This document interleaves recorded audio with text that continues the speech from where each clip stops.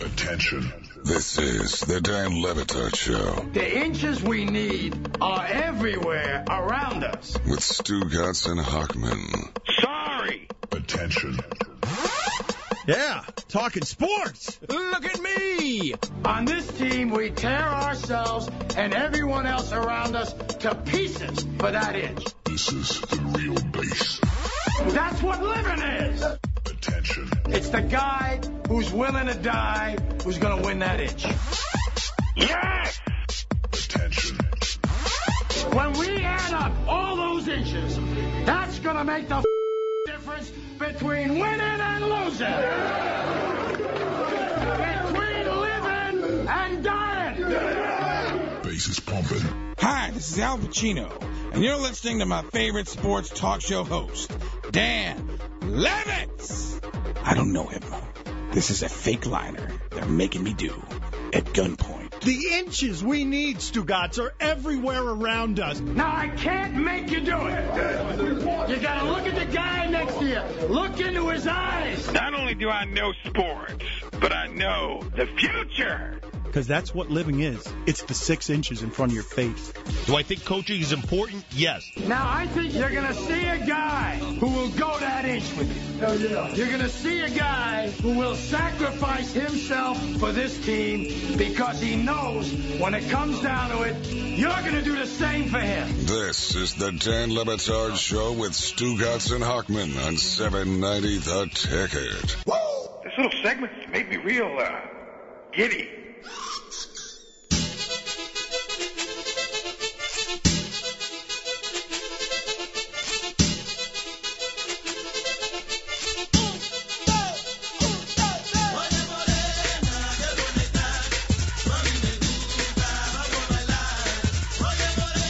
In an effort to zig while others are zagging, I hate parades. Always have. Oh, come on. Always have. Who hates a parade? Although it's got to be more fun to be in a parade, as Hawk and Stugotz were, than it is to be roadside in a parade. For many of you complaining today about the heat moving through that neighborhood, the way a lot of people move through that neighborhood when they're a little scared, that they move through that neighborhood a little too fast. The reason for that was they were afraid of the rain, and they were afraid that last time they did this, a lot of people passed out in the heat because it was too hot. So I know some of you are complaining that the parade, you didn't get enough access to the champions, you didn't get enough time with them. They seem to have broken the speed limit moving those buses through that area. I mean, it was a very fast parade. It was an unusually fast parade. It was scheduled for 90 minutes. We were out there for less than 60 minutes. So, yes, it went very fast. I mean, some of those buses, some of those floats could have been pulled over for speeding. But the reason for that was because you can't have rain. I mean, you can't ruin it. The video footage cannot be a bunch of rain and people passing out from your celebration. This team gives people enough things to complain and criticize. Right. What was the funniest moment from today? Give it up, because I really enjoyed the television coverage. I just really enjoyed one of my favorite moments. This poor woman on Channel 10, an anchor. I guess she's a reporter, and she's like, and she hears a roar as a bus moves past, and she just screams, "There he is, the man of the moment." But she didn't know who it was because it was Mike Miller, wasn't a black guy. So she was confused. And she's like, "There he is, the man of the moment." No idea who it was. Really? None. Come on. None. So the funniest moment from the parade, 786-360-0790, and the subsequent celebration. Now, I can tell you this, Dan, and I don't know if it means anything, but we had a conversation, and I said I feel like Mike Miller has become one of the 15 most popular guys in Miami Heat history. The guy who was getting the loudest ovations today was Mike Miller, both inside the arena, both on the parade route, everywhere we went. I mean, Miller, just loud roars for Mike Miller, and it was really cool to see. Really cool. Do we want to turn this into a race conversation today? Is it because he's hurt or because he's white? Well, it's because he hit 7 threes in Game 5. Right. But Chalmers had a pretty big game. He did. Before that, right? He did. Right before that, he had a pretty big game. Chalmers didn't get any of that? Now, Rio got a lot of ovations, got a lot of love, especially inside the arena. But not quite as much as the white guy. But not the Miller love. Not the Miller love. Not the Miller love. No one got the Miller love. We got a lot to talk about here today. Boy, I love Jason Jackson. What a gas bag. Woo! He's interviewing LeBron, and he said more total words than LeBron during the interview because the questions were 4 times as long as LeBron's answers. I mean, he enjoyed that microphone. Yeah, I didn't hear that. You got to get in and you got to get out. People want to hear from LeBron, and Jason just these long. I thought Jason was going to keep asking questions to start the next preseason. Just these long questions. There was one point where I heard on my drive back where J-Jax is interviewing Mario Chalmers. Speaking of Rio, and they're talking about how all the guys get on Mario. LeBron, Wade, Bosh, and LeBron stood up and was making his way over to the mic, and J-Jax told him to sit down. That's right. That parade was for J-Jax today. He said, James, you got to be careful with a microphone around that guy. He said, LeBron, you sit down. It's Mario's time, which really means it's J-Jax time. He'll give you 400 words when only 3 are necessary. And while we're at it, Fiorentino, enough with the life lessons while you're up there. I don't need to hear about the life lessons while you're up there. I want to just hear from the players. You don't want a coaching lesson? Not really, no. Life lessons? You don't want any of that? I just want to hear from the players. The toughest gig was for Mike Inglis, the radio voice, because they made him come up there. I know. It was sad. It was. I mean, Eddie Curry has to feel self-conscious in that spot, right? Of course. There's nothing he could say that's not everyone snickering. Is that all Inglis got? Was that all he got? They were allowing all the Heat voices to interview some of the players at this ceremony. What did Inglis do to people that's the gig he got stuck with? Mike Inglis got Dexter Pittman, Terrell Harris, and Eddie Curry to interview. And it was like, what do you say to them? Yes. Well, I mean, what do you say? You banged in practice. That's what he said. What can you say? That's all you can say. And what can Eddie Curry say? Like, it was like, and if my number gets called, I'm here for you. But like, Eddie Curry never gets called. Eddie Curry has to feel self-conscious. Was that like the second or third interview? I mean, you got these people, DJ Reed gets everybody hyped up. You got the high, and then it's an Eddie Curry interview. I mean, I got to think were there concessions there? Because did everyone go to a concession Flood to thing? the concession stand. Oh, yeah. That's when I got my lunch. Hot dog, foot long. But, I mean, how self-conscious do you have to be if you're Eddie Curry in that spot being interviewed? And you got to know that nobody really wants to hear from you. Well, it's just kind of silly. Like, you're thanking all the Heat players that had something to do with this glorious trophy we're looking at, and Eddie Curry didn't have anything to do with it. I'm sorry.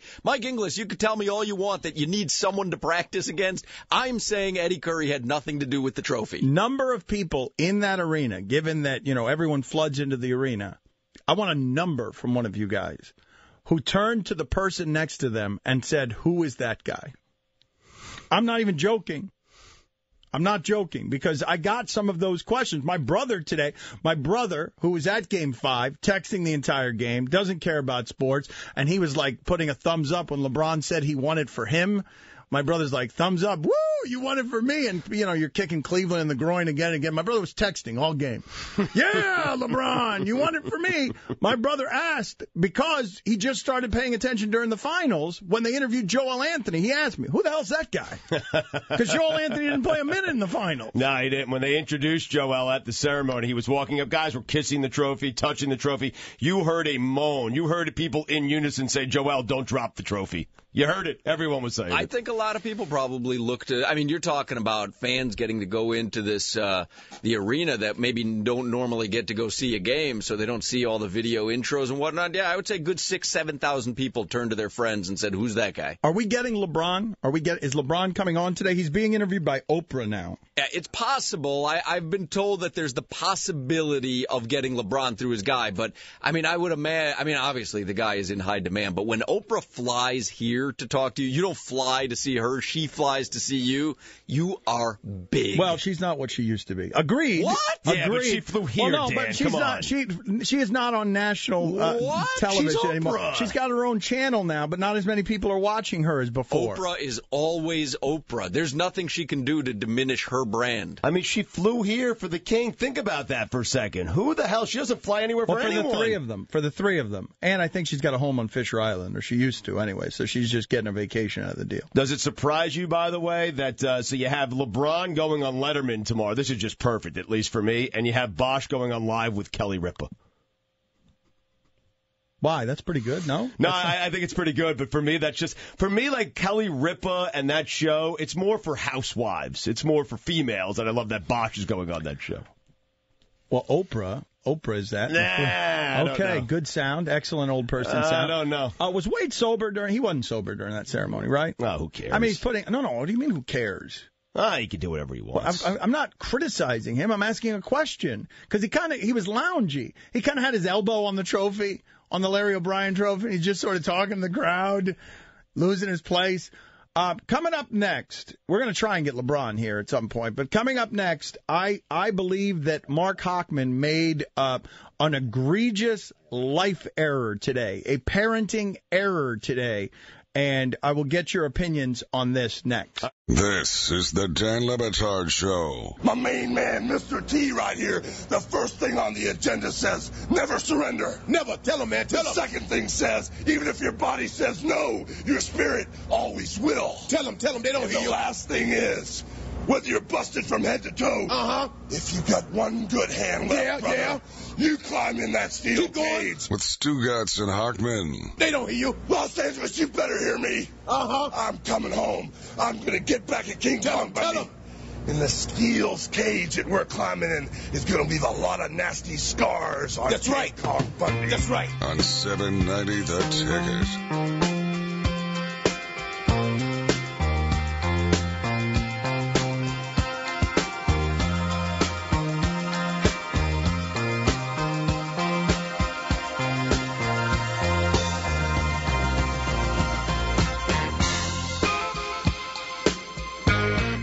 Funniest thing from the coverage today. Funniest thing from the parade. Funniest thing you saw. 786-360-0790. Give it up. I want to hear. 786-360-0790. The single funniest thing from the parade and the celebration was blank. A texter writes in, wow, Dan, Oprah's not what she used to be. Mike Miller gets cheers because he's white. Nobody wants to hear from this player or that broadcaster. Really? Negativity today? I'm trying on a new character here. I am. I'm trying on a new character. So we begin today with the question I believe everybody was asking at that parade. Who are they going to amnesty? You like this character, Stugotz? I love this character. Do you think I can keep it up? It's hard to find the negative things. It is fun in a day like today. I mean, you are picking at a celebratory day here in South Florida. I just came from legions, seas of Heat fans. I mean, just hundreds of thousands of people. Everyone in a good mood. People were drinking at 9:30 this morning, double fisting, eating chicken tenders and French fries. And, negative man. I have walked into negative man. Let me continue this, and let me question Hawk as a parent. Oh, boy. This is what I want to talk about here, because Hawk and Stugotz were in the parade today. They were on a float. Mike Ryan was on the float with them. They were right near the Mike Miller float. Yep. And they had a great deal of fun. And I was insisting to Hawk yesterday because Hawk's family was invited on the float with him. A really nice gesture by the Heat. Your family was invited as well, but your family is in New York this week, so it couldn't go. And I just don't understand, Hawk. Now, again, I am not a parent, so I don't know what it's like to have a child with you from 5:30 in the morning on. Hawk and Stugotz have been doing the morning show here as well as the afternoon show, so it would have been a very long day for your son, DJ. But to my way of thinking, Stugotz, like that is a moment. I don't remember. What your earliest childhood memories are what age? Maybe 8, 9, 10. I don't remember very much, but Hawk's son is about that age, and what I was telling Hawk is you got to get him on that float no matter what it takes if you've been invited on the float, because he'll remember that for the remainder of his life, being at the center of that. I'm not sure I even disagree with you. However, and there's a big however here, if Hoch wanted to pull that off, he could have done it, but he would have had to bring his son down to the American Airlines Arena. I'm guessing Hoch woke up around 4, left his house around 4:30. It would have been a very long day, but I think it would have been worth it. He's a well-behaved kid. Yeah, well, I know, but again, Dan, you have to bring your kid down there at 4:30 in the morning, then sit around while a 4-hour morning show is going on, and then you bring him out to the parade, and then Hoch would have to bring him home today. Well, that's nice of you to answer the question, but Hoch's right there. Well, he's right at the microphone. I'm just saying, I think I would have done the same thing as Hoch did. Here's the thing. It sounds great in theory, and I'm with you, to have my kid on the float and all this adulation. Every corner you turn, there's just throngs of people that are just, they're undulating with pleasure. But Stugotz is right. I would have had to have woken my kid at 4:30 and have him leave the house with my wife. Worth it. Here was the thing. The Heat couldn't provide parking for my wife and kid unless they came down with me early.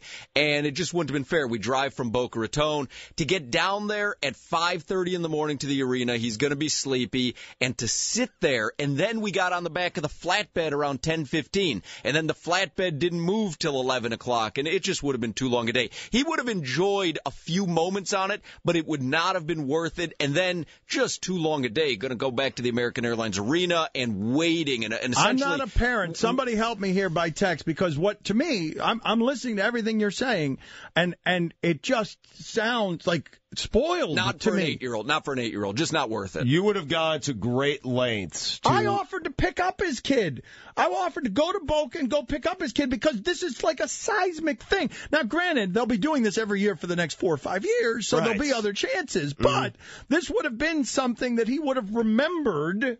Well, to your point, you're right. They probably will do it the next 4 or 5 years, but Hoch and I probably won't be invited to go back on the float the next 4 or 5 years. So that's right. Now that I'm thinking about it, I learned that my family was invited before they actually left to New York. And we had a serious discussion in our house as to whether we should postpone the trip a little bit, and I would bring my daughters down to the parade today.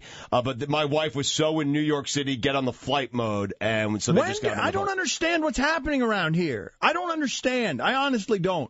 This kind of moment, you don't get chances to be in a championship parade. Yeah. And the both of you, up and down, blew it.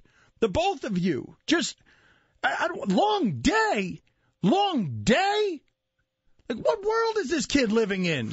Long day. It's a long day for a kid. That's right. And you'll remember it for the rest of your life, unlike whatever he did today, which he won't remember. Well, he may have had a killer day today. You don't know. He will not remember whatever he did today. I think he went to day camp, played some hoops. Hoch can show him the videos when he gets home. I understand where Hoch's coming from. I cannot believe what you guys did. I completely understand where you're coming from in thinking that until you take care of a 7-year-old and an 8-year-old, you'll understand that there's certain things, like there's times where they want to go to Disney World, and then you realize they have just as much fun at the hotel you're staying at than they do at $100 a day Disney World. Understood, but give me your earliest childhood memory, because your kid's a sports fan. Your kid followed this team, liked this team, stayed up late watching games with you and this team. You would have had not only your son in the middle of this great Miami moment, but on top of that, it would have been a take your son to work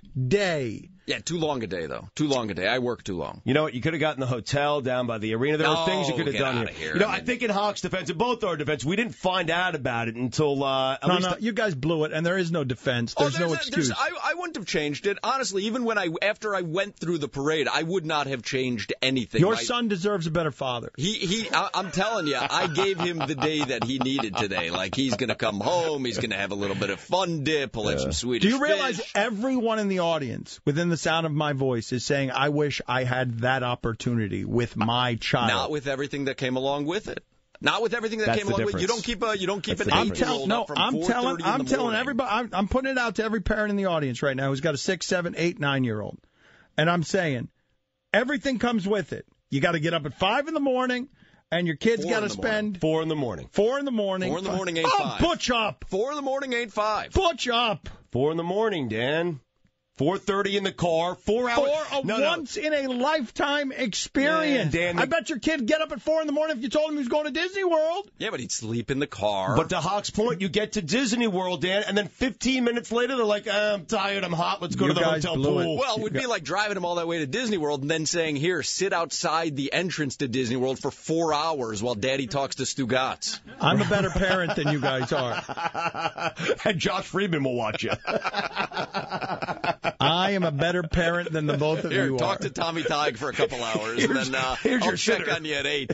Here's your babysitter, Zaslow. 786-360-0790. You can text us at 67974. We are endeavoring to get LeBron James. I got a million questions for that guy.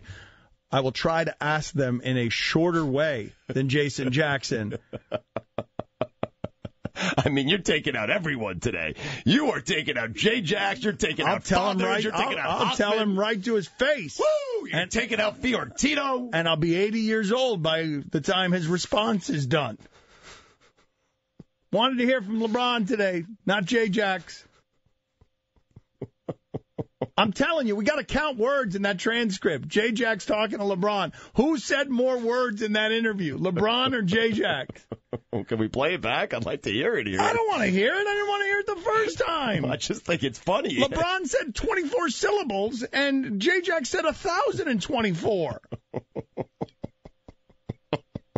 All right, well, hopefully we'll have LeBron James on later today. We'll definitely have Mike Lowell on later today. This is the Dan LeBatard Show. I had an uncle, big gambler, right? Uh-huh.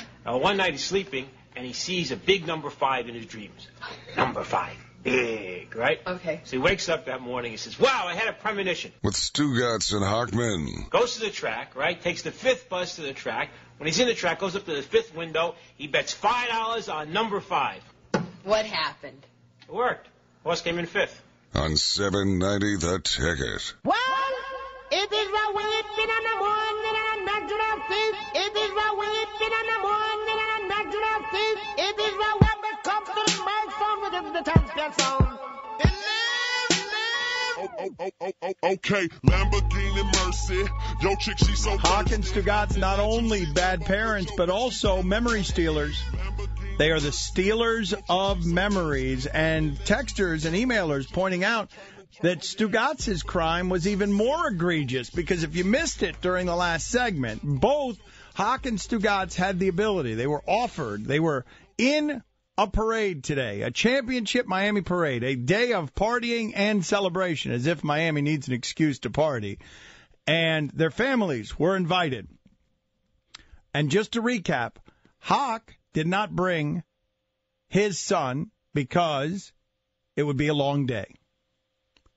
And Stugotz, his family left to New York, but here's the funnier part of that. This escaped my attention until it was pointed out to me during the break. Mm-hmm. Sorry, I reminded you. Stugotz, his children are going to sleepaway camp. Yep. Today was the last chance he had to see them for 2 months. Yeah, they're going tomorrow. He sent them to New York and stayed to enjoy the parade himself. I chose confetti. Over his children. Yep. Now I'm flying out of here. I'm actually leaving the show a little bit early today, and I'm flying out of here, and I'm getting my ass to New York. And thank you to my wife and my kids for allowing me to stay here to experience this once-in-a-lifetime opportunity. And I will drive my kids to the buses tomorrow. But I don't feel good about my decision at all. And as confetti was raining down on me... No, you felt good about it then. I felt great about it then. The second I walked off that float... Right, now you don't feel great about it. I felt terrible about my decision. You're a good, self-absorbed fan. As a father, you stink. I have never been more secure with my decision as I am right now. But I will tell you this, and Dan is sounding like the most selfless father or father-to-be at some point in his life than ever. Here's Dan's parenting skills. I just tell you a quick story here. When my son was first born, and he was about 6 months old in a carriage. Story. It's in a carriage. Yeah. We go to Thanksgiving dinner. at LeBatard's house. And there's, 30, 40 people at this place. Now, our son is 6 months old. He is sleeping in a carriage, my wife and I. First-time child. We've never been parents before, and we're just getting, this is one of the first times out into a big public gathering. And it's about maybe 9, 10 at night, and my wife and I are ready to leave Thanksgiving dinner at Dan's house. And we are now looking for our son. We're saying goodbye to people. We're saying goodbye to Dan's mom, his brother, the people that are there. And now we're looking, where is the carriage with, or stroller, I guess that they call it in the Your first 2000s. mistake, incidentally, your first mistake is that you lost track of them. Yes, that somehow your child and the stroller were gone, and you don't know where they are. Understood. But there were a lot of loving people around there, Stugotz. This was not like a toga party. It was a Thanksgiving dinner. Right, I got you. So now we're looking around. Where is our son in the stroller? Do you know this story, Stugotz? No, I do not know. Dan, in all his parenting prowess, has decided to play a joke on my wife and I by putting our son, the 6-month-old, in his stroller in the middle of the street. Yes. It's completely dark out. Yes. Now, we exit Dan's house. The look on my side of the studio here is utter shock, and I wish I was joking. It's not a joke. But wait, there are qualifiers. I'll let Hawk keep going, though. No lights on the street, okay? Yeah. It is 10 at night. Dark. Pitch black. Dark. There is just a stroller in the middle of the street and nothing else. That's correct. And we run out to get, obviously, our son and stroll him out of the street. And Dan is there behind a parked car laughing. Yeah, I'm 4 feet away. I'm 4 feet away. Look what I did with your son. I had him out here, and then when you walked out of the house, he was in the middle of the street. Gotta toughen that kid up. Mind you, anyone could have flown around the corner at any time. Now, Dan maintains to this day he was close enough to the stroller to stop it. Hold on. He was not. He was not. Listen to this. And we were angry at Dan was for his son doing in this. jeopardy or not? To this day, This is so 8 ridiculous. years later, to this day, he still thinks it was a funny joke. It is funny. And here are the qualifiers. Here are the qualifiers that make it funny, because he's painting a different visual here. Okay. First of all, it's a cul-de-sac. Okay, so nobody's flying around any corners. It is not a cul-de-sac. Nobody's flying. Nobody's ever gone past my house at more than 15 miles an hour. There are no intersections anywhere near my house. My house is in the middle, so there's no car going to emerge. Maybe a flying saucer or a jet could have crashed in the stroller. And furthermore, I was 4 feet from the child hiding behind a car. I would have seen Dan if he was 4 feet from the child. Secondly, I was hiding. Manny Ramirez and his family live in that neighborhood, so you can only imagine how fast cars are flying by down those side streets. That is wrong on so many levels, You don't take a baby and put him in a stroller and put him in the middle of the street as a joke anytime, You don't lose your anywhere. baby. You don't lose your baby at a Thanksgiving party. It's your fault. Dan, I mean, you left the poor 6-month-old out there in a stroller in the middle of the streets. That is correct. I was right near him. I mean, you realize a car's coming like 60, 70 miles per hour. There's no way. I don't care how close you are. My guess is that what I'm telling you about this street, Stugotz, is my guess that is on the average day, 24 hours, 5 cars drive by my house. Like, Hawk is painting the picture of it's a highway. Well, I don't think anyone thinks it's a highway. We understand. On the average day, I'm guessing 5 cars go by my house, go in front of my house. Well, what would have happened if, just God forbid, one of the 5 cars came by right then? That would have been bad. And I'm guessing it probably would have ended my friendship. I'm guessing. I would have been at a funeral for a dead baby. No, you don't get invited to the funeral afterwards. Well, I would have crashed it, and, with a lot of guilt. Jason, you're on 790. There are invites to a funeral? Dan, you could not be more right about anything you have said in your entire life. They blew it. They had the chance of a lifetime. I have a 5-year-old who would have practically killed one of them to get on that float today, and he would have done just fine. The 8-year-old would have done fine. He would have played around in the arena, maybe pass out on a chair, catch a little nap, and then have the time of his life and the memory of a lifetime. Long day. Hey, do me a favor. Leave me out of this. First off, I have girls. They don't love basketball nearly the way Hawk's boy does. He built a basketball court in their backyard, and they had to go up to New York for camp. And it would have cost me thousands of dollars to change the flights. I don't think Hawk realizes how entitled he sounds when he just says, well, the Heat wouldn't give me parking. They put us on a float. Well, I mean, I understand where he's coming from. Yeah, right. Because, of they course didn't do enough for us. Right. And you two are the guys who say that those Heat players are entitled. Jay, you're on 790 The Ticket, Jay. Dan, I got to be honest. Until I heard that story, I was thinking, boy, Dan, you could be a parent. You That's know what right. it's like with kids. That story is pretty awful, I got to be honest. Yeah. You have no business having kids, brother. But I couldn't agree with you more. Hawk, what are you doing? When I was 7 years old, my first memory was going to the Bears Monday Night Football game. See how fake I am that I have that memory? They would have survived.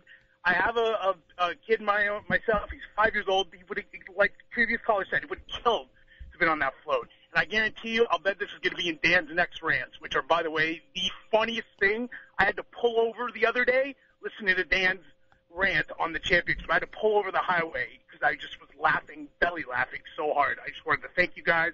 You guys are doing an amazing job at Hawk. You blew it. Sorry, buddy. Hawk, you know what? Now that I'm thinking about it, I'm not sure you didn't blow it. I mean, you did blow it. Oh, not at all. I've never been more confident. Honestly, it was so long a day, even for me, between 6 and 10. I was getting bored. I was doing a radio show. There's also people suggesting that I press charges against you, and now I'm thinking about it. Well, Texter writes in, I think it's funny, but you have to act angry in front of your wife. And someone else is pointing out that you're just trying to deflect criticism from your horrible decision by pointing out something that happened 10 Thanksgivings ago. No, he's standing on high as the guy who knows parenting and good parenting, and I was giving you an example, a rebuttal, if you will, that perhaps this is not the guy you should be listening to parenting advice from. I prefaced it with saying I am not a parent. Let's do it this way, Hawk. Imagine you were a big Bulls fan, Bears fan growing up. Imagine that your dad had the opportunity to take you on a championship float for the Bulls, for the Bears, and he passed up on that opportunity. Would you not forever be a little upset with your dad for that? Well, you're not painting the complete picture. You had an opportunity to be on a parade today. Yes. You had an opportunity to take advantage of that opportunity. You had an opportunity to take your son on that. Correct. I also had an opportunity to wake my son at 4 a.m. during the summer. I chose not to. I had an opportunity to make my son sit for 4 hours. That guy suggests he plays in the American Airlines Arena. I don't know exactly where he would play there. But pointing out that I would be a bad parent does not make you any less of a bad parent. No, it shows you that my judgment may not be as flawed as the guy who was correcting my judgment. I mean, you had a kid in a stroller in the middle of the street. And it was funny. At night. And it was funny. On a night where people are drinking. Cul-de-sac. Partying. Cul-de-sac. It's not a cul-de-sac. Stugotz, you've been to Dan's house. I know, it's not a cul-de-sac. It is not a cul-de-sac. I mean, talk about massaging the facts for your own story. Dan, there's like a straightaway before you get to the cul-de-sac. You're not in a cul-de-sac. You're near a cul-de-sac, but you're not in the actual cul-de-sac. Nobody has ever driven past my house at more than 13 miles an hour. No, nobody, and I was 4 feet from the child, and I will testify to how funny it was in front of child services. Because it was funny. I'm pressing charges. It's a great practical joke. What if there was a scenario there that night where it was you or the kid? Like, that was the only choice. It was you or the kid. Don't make it so dramatic. It's a cul-de-sac, it's 13 miles an hour, and 5 cars go by there every day. You or the kid. I want you to, look. This is why I tell you that it's funny, okay? I understand that it's not funny for Hawk. I understand. It's his child in a stroller in the street. But now, radio audience and everyone here in the studio, put yourself next to me and look at Hawk's face when he comes out of that house and there's a stroller in the street. Most with people his are placing you under citizen's arrest if they're next to you. Funny or not funny? I know it's not funny to Hawk. It wasn't meant to be funny for Hawk. Funny or not funny, Stugotz, if you've been right next to me and seen Hawk's face of horror. Not funny. Dan, if I pull out of your driveway, I can go left or right, and I can get back out to the exit. That's not a cul-de-sac.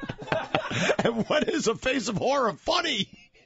When it's your friend. That's when practical jokes are great. Oh, you and your cul-de-sac. I mean, I don't think there's a cul-de-sac in his entire neighborhood. Not one. Anywhere. This is the Dan LeBatard Show. Pills? You mean you really are taking drugs? I need them. Jesse, give me those. I need them back. I have to sing. Jesse, you can't sing tonight. Yes, I can. With Stugotz and Hochman. I'm so excited. I'm so excited. On 790 The Ticket. I'm so scared.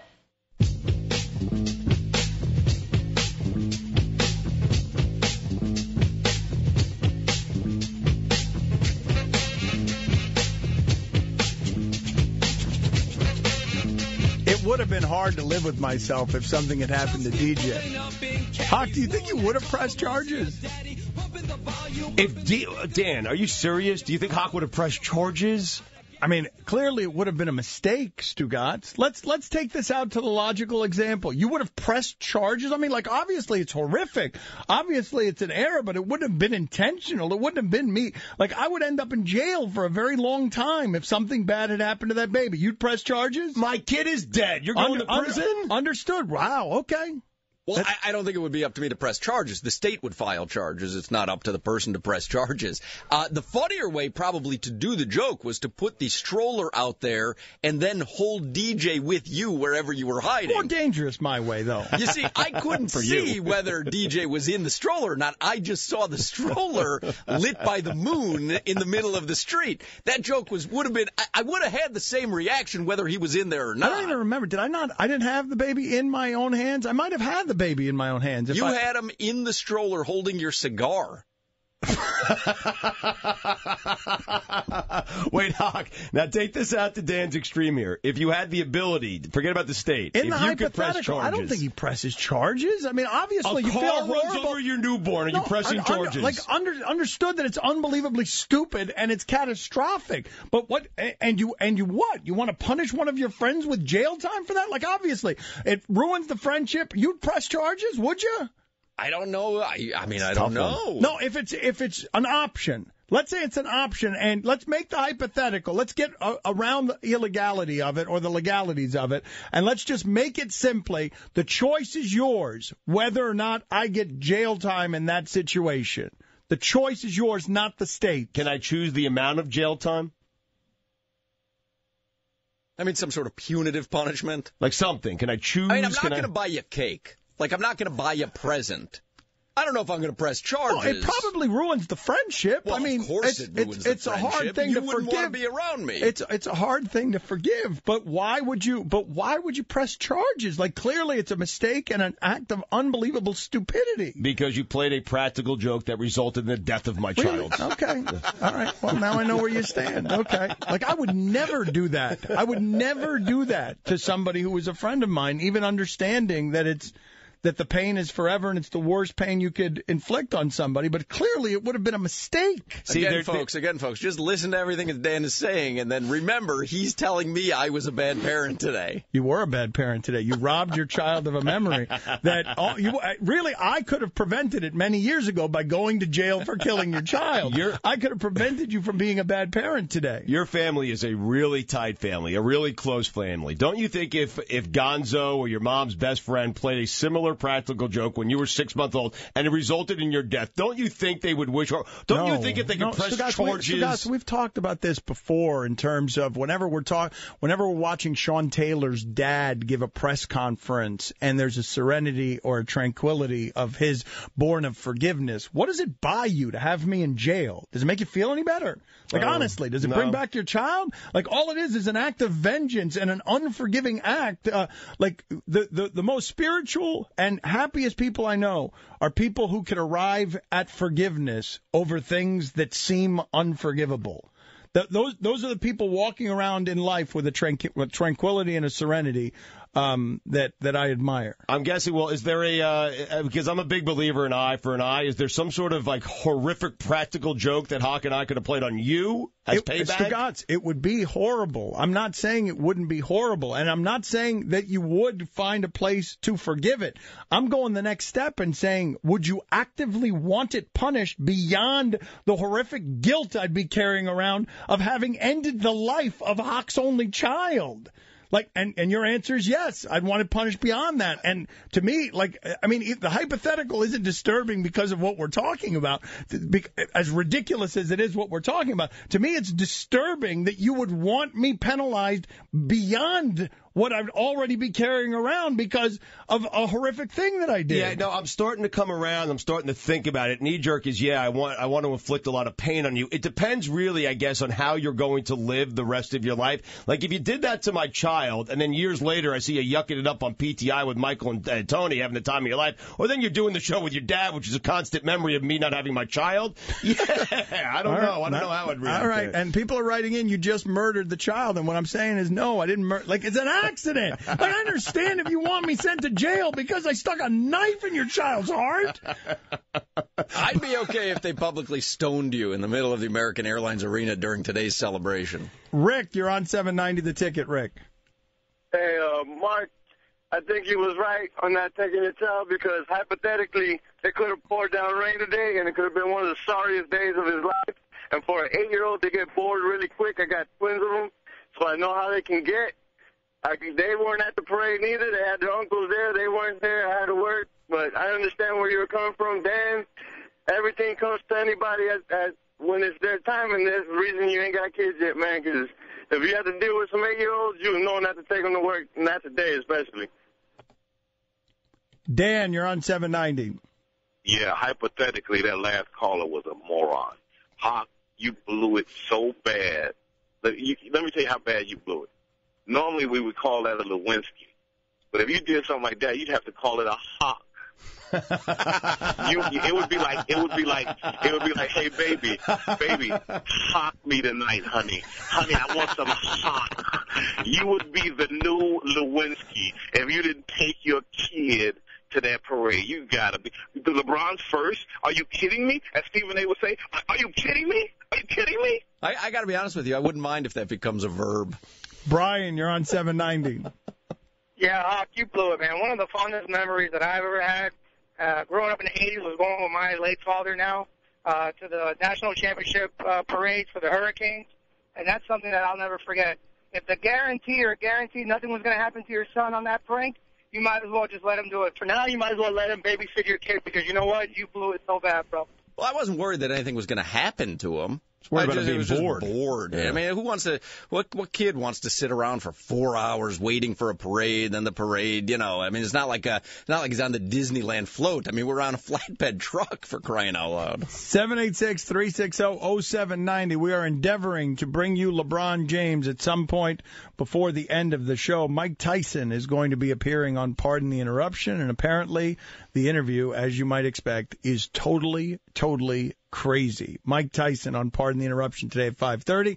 We are trying to get LeBron James. We will see if we do some point before 7 o'clock. This is the Dan LeBatard Show. I am an FBI agent. With Stugotz and Hochman. I am an FBI agent. On 790 The Ticket. I am an FBI agent.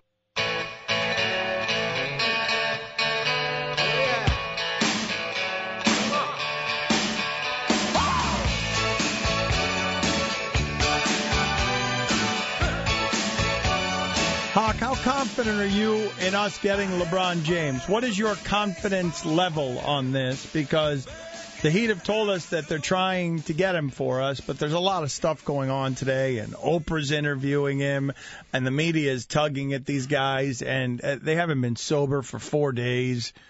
I feel like 60-40 against. Against? Why? Well, he's doing Letterman this week. He's doing Oprah this week. He was just subjected to the Jason Jackson interview at the American Airlines Arena. Like he's got a lot of stuff going on. He's worn out, right? It was the Jason Jackson interview that wore him out. Like more than even Letterman at this point is nervous about getting LeBron. More than 45 minutes every playoff game. More than cramping. It's just he got really tired during the Jason Jackson interview. Canceled Oprah. He did Rachel Nichols this weekend. An interview. He did an interview with Rachel Nichols this weekend. He's been everywhere. He really has been everywhere. So I don't know where you fall. You've created some sort of relationship with LeBron this season, no? Not really. I mean, if he sees you, he would say, "Hey, Dan." I don't know that to be so. I mean, I've talked to him a couple of times, but I have no idea if he knows who I am or if I'm just another faceless person bothering him with questions. I was watching Mike Miller on one of the floats today, and I couldn't help but think back the story you told on Friday about the moment that you and Mike Miller shared after the Heat championship. It was kind of, I mean, I'm looking at him, and even on the float, he looked broken. I mean, it was tough for him. Well, he couldn't sit. He was sitting next to Shane Battier being interviewed on the stage. He couldn't sit on that seat. Like, Shane Battier is perfectly proper and erect, and his posture is perfect, and And Miller is like slipping off of the chair while he's being interviewed, kind of sideways because he's in pain just sitting down. Even when he was standing, he had to kind of have like he was leaning on his elbow, like his side of his face was in his hand on the side of the float there. But he seemed to be having the time of his life. His kid was with him. There was confetti all over Miller, and he was getting the loudest. I'm telling you, getting the loudest ovations of anyone out there today. Well, I mean, of course, he's having the time of his life. The guy just won an NBA championship. But I just found it funny when I was looking at him. Dan had mentioned after the championship, they had an embrace. They shared an embrace in the locker room. Well, can it be an embrace if only one person is doing the hugging and the other one? Well, that's the weird thing. So Mike Miller is embracing you, and you were kind of aloof? I kind of was not aloof. Not aloof. I like Mike Miller. I don't know Mike Miller, but I like it's just I'm a journalist, and I'm not supposed to be. It's the reason that I wasn't on the parade float with you guys today. Like, that seems like it would have been fun, but I can't be on a parade float wearing a cheerleading outfit. You know what, I was thinking about that today because the one thing that was missing was you. You should have been there. It was me, it was Hawk, it was Mike Ryan. But I wish can't Roy could have do been there. those things. Yeah, but you know what? You're the guy who delivers these rants, and I feel like you could have went tongue-in-cheek. The rants are tongue-in-cheek. I'm making fun of Miami as much as I'm making fun of anybody else. Wish you joined us. I can't believe that you can't share a true embrace with Mike Miller, though. I mean, the guy's been through a lot, whether you're a journalist or not. Well, and I was stiff. That's the thing. Is it an embrace if only one person is doing the embracing and the other one's just sort of shoulder first, stiff, and not knowing exactly what to do? Have you thought about that moment, though, over the weekend at all? Like, have you replayed it in your head about what happened with you and Mike Miller in the locker room after they won an NBA championship? Like, if you had the chance to do it over, Dan, would you do anything differently? No. Well, I would have been more prepared for it and not been quite as caught in the middle of the embrace because he was really sweaty. Yeah. And he was really happy, too. And he was hugging everybody. Like, this was not exclusive to me. Mm-hmm. And probably my journalistic sensibilities there were probably a little skewed. They skewed. I should have just hugged the man because he was really happy. Because I know what happens with me. Like, I think back to when I was in college, and I know that I had a moment. I'm not suggesting it was sexual, but, like, I had a potential moment with a female, and I blew it. Like, I'm thinking about it, and I'm like, wow, the way this played out. And I'm just wondering if you kind of went over in your head about you were having this moment with Mike Miller. Maybe it would be a moment that you would remember forever. Maybe it's a moment where you and Mike Miller become best friends, but you allowed your journalism credentials to get in the way and just ruin this genuine moment. Mike Miller was looking for someone. Well, but keep in mind, Hawk, I did some damage to my legitimate friendship with Ricky Williams because being a journalist, it matters to me. Like, I'm not a cheerleader. I understand Like, I did legitimate damage to a friendship there and to a friend. So, and I don't even know Mike Miller. Well, that's the part that I'm wondering if you played it out in your head over and over again because you don't know him very well, and he made a beeline for you. Yeah, I think you kind of blew it there, Dan. And I'm fascinated by Hawk's earlier question. If you walk past Mike Miller right now, would he know your name? Would he say, hey, Dan? Yes. Dwayne Wade? Yes. Chris Bosh? Why are we doing this? Well, because I am fascinated by it. Because LeBron James said hi to me today. He said, hey, Stugotz, what's going on? Do you think it would be awkward he didn't? Do you think it would be awkward? Do you think it would be awkward if you ran into Mike Miller somewhere? Do you think he feels like you kind of dissed him at the celebration? No, because we were laughing. Once he let me out of his embrace, we were laughing, telling stories. We've been notified that Eric Spoelstra is going to join us in a couple of minutes. All right. We will talk to Eric Spoelstra next. I want to ask you guys this. Mike Tyson is going to be on Pardon the Interruption today, and the PTI guys are floored by what this interview became. And I'm just wondering, given that Mike Tyson told you he impregnated a guard while he was in jail, given that Mike Tyson has said in the past that he's a prostitute hunter, given that Mike Tyson has talked about crimes that he has committed as a bully, what could Mike Tyson possibly say at this point that would actually be explosive? Give me the thing that's going to be said on Pardon the Interruption today, given how honest this guy has been about all his weaknesses, all his frailties, about suicide. Like, what could he possibly say?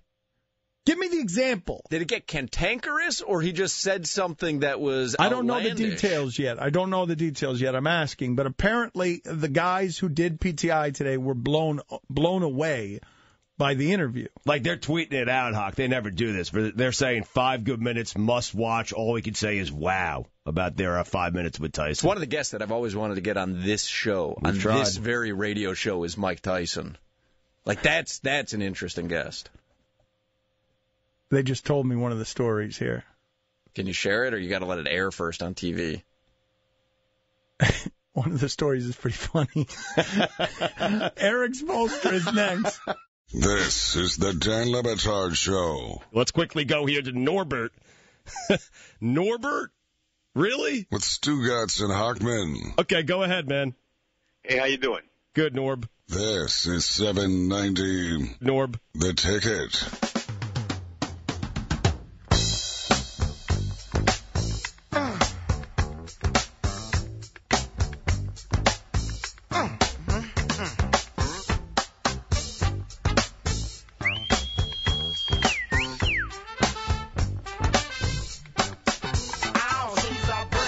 All right, had a great time down at the arena this morning. The parade, the entire day. Just an amazing day down at the American Airlines Arena. An amazing few days here for the Miami Heat and their head coach, Eric Spoelstra, and he's getting set to join us right now on the 790 guest line presented by Bon Jovi DPS Sound Science, which makes your laptop, iPhone, and anything you connect to sound amazing. Try it for yourself for free right now at 790theticket.com. Happy for this guy. He always carried himself with grace amid the turbulence. Eric Spoelstra, champion Eric Spoelstra, with us on 790 The Ticket. Congratulations, Coach. Over the last couple of days here, if I make you pick one single emotional moment, the most emotional you were was blank.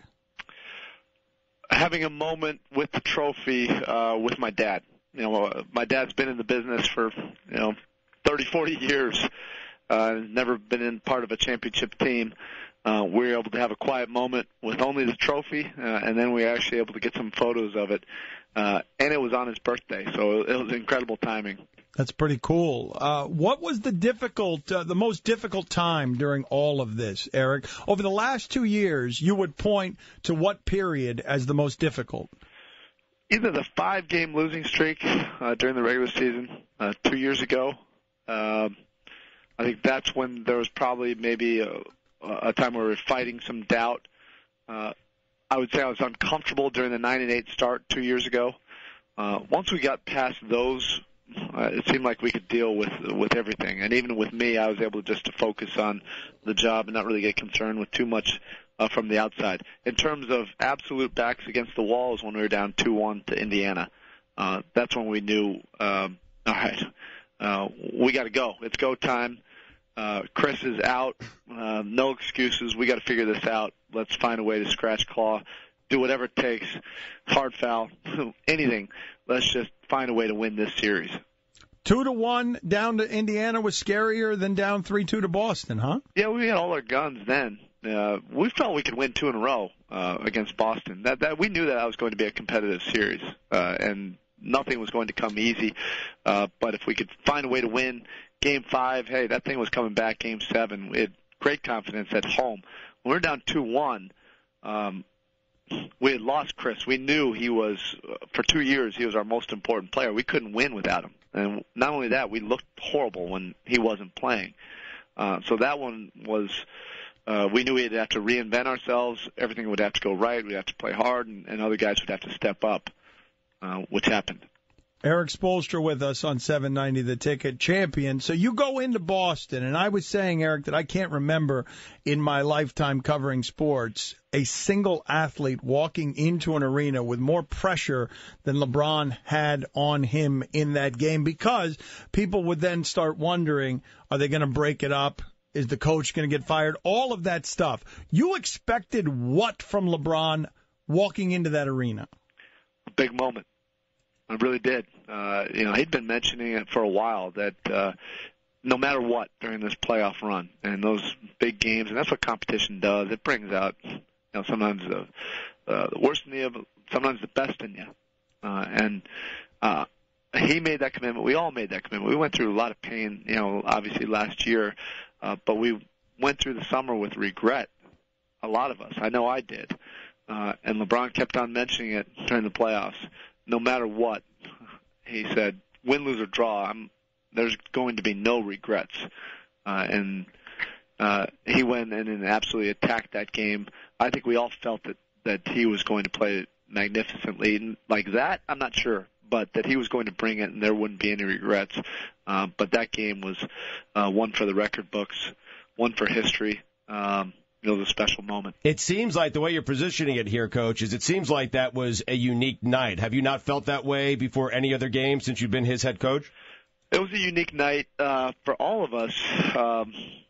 One, that we went into it with a lot of confidence. I was texting people not to stress out, not to worry, not to listen to anything out there. I said, we're getting this one. Okay, then it's going to be pushed to a Game 7. That'll be the toughest game we've all ever had to play. But when we got to Boston in the first couple minutes of the game, you saw a look in LeBron's eye like he was going to absolutely do whatever he had to dominate it.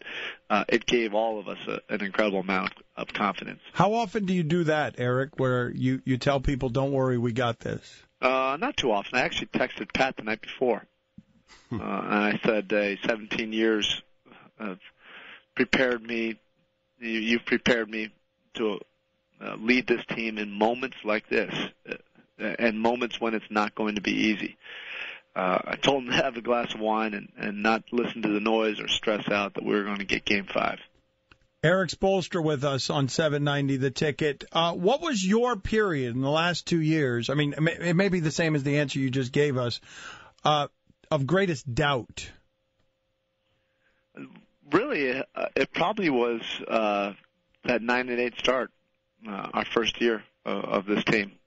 And that's when you just don't know. I mean, the pieces were new, working LeBron and Dwayne together, and we get off to that 500, basically a 500 start. It was like, man, does all this work? And do we have enough time to figure it out? And the pressure and everything from outside was more than any of us had ever dealt with before. That's probably when I doubted. Then the playoffs this year, even when we got down, we had a lot of confidence.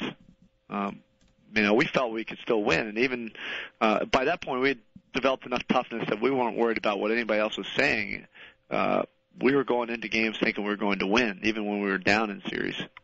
That game, what was it? Game 4 in Indiana. That's probably as much, or game 4. That's as much confidence as we've had going into a game. I think we all felt we were going to win that game. Eric Spoelstra with us on 790 The Ticket. Can it be told now, you've won the championship, you're holding up the trophy, and you did not feed any of the noise after it happened, but how pissed were you that Dwayne was screaming at you like that? Dan, I wasn't. Look, I don't understand what people, if you've been part of a team, you've been part of that, and you're yelling at each other. I've had more violent exchanges with Udonis Haslem than I've had with Dwayne. But Dwayne and I have had ours. That's part of being a family. UD once, and this is when nobody was really watching us, so nobody really cared. I mean, he slapped my clipboard out of my hand, it broke against the floor right when I'm like diagramming something and saying that this is important. And he said, that's not important. Slammed it on the ground. I mean, that was way more. And if that was in a playoff game that actually, people watching, they would have made a big deal about that. Dwayne and I's that's part of being part of a team. And if you've been around professional sports long enough, you're going to have those moments unless you're running away from them. Unless you're trying to hide and you're not looking, you're not willing to embrace confrontation. Those are going to happen. I tell that all the time. When I flew out and I meet with players all the time during the summer, and I tell them, look, these are the parts I'm going to like. Right now, this is great. We're having lunch. We're having fun.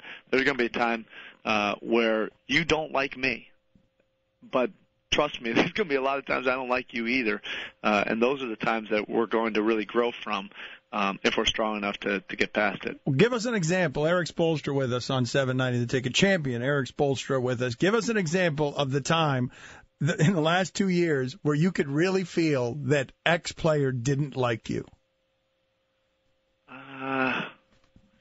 Geez, I mean, that's weekly with UD. Does that count? That probably doesn't count.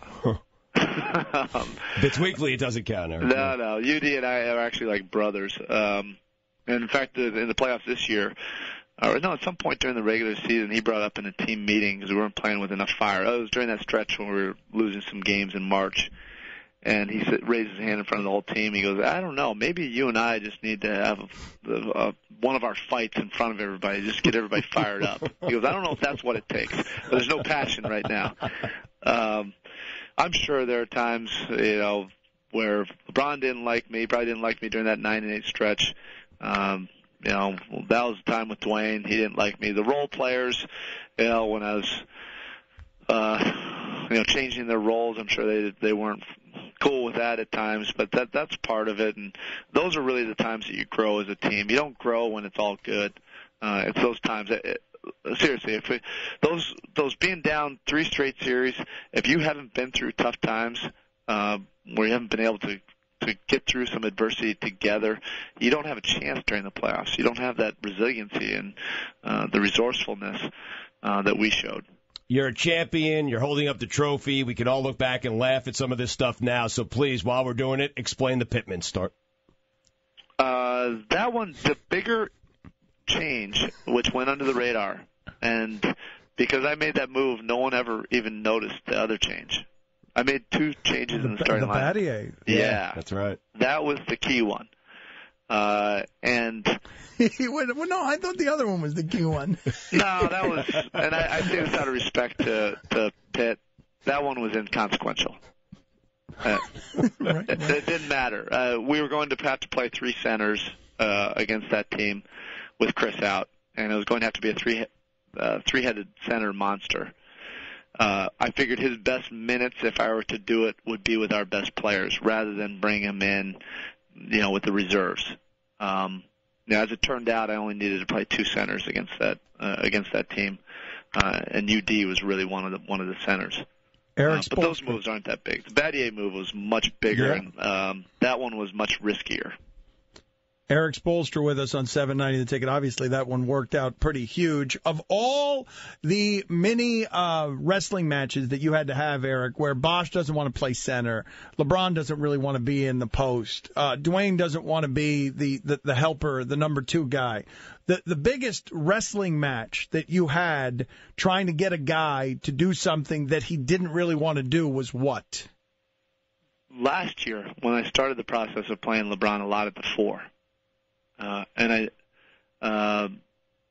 that was tough because you're talking about the best player in the game, and now I'm playing him at different positions. I was playing him at so many different positions, which now is normal for him.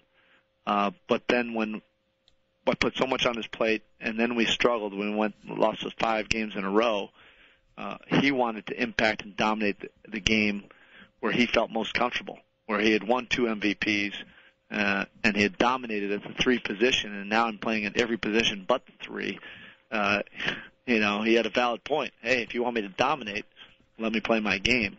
But for us to, really take the next step forward, and for us to really unleash the versatility of our roster, it took, his maturity to sacrifice. That was probably the biggest sacrifice of anybody. You didn't really convince him, though, right? Losing convinced him. Failing convinced him. No, because you told us already that your biggest regret last year was not playing him more at the 4 during the playoffs. During the finals. I did a lot during the playoffs. During the finals, though.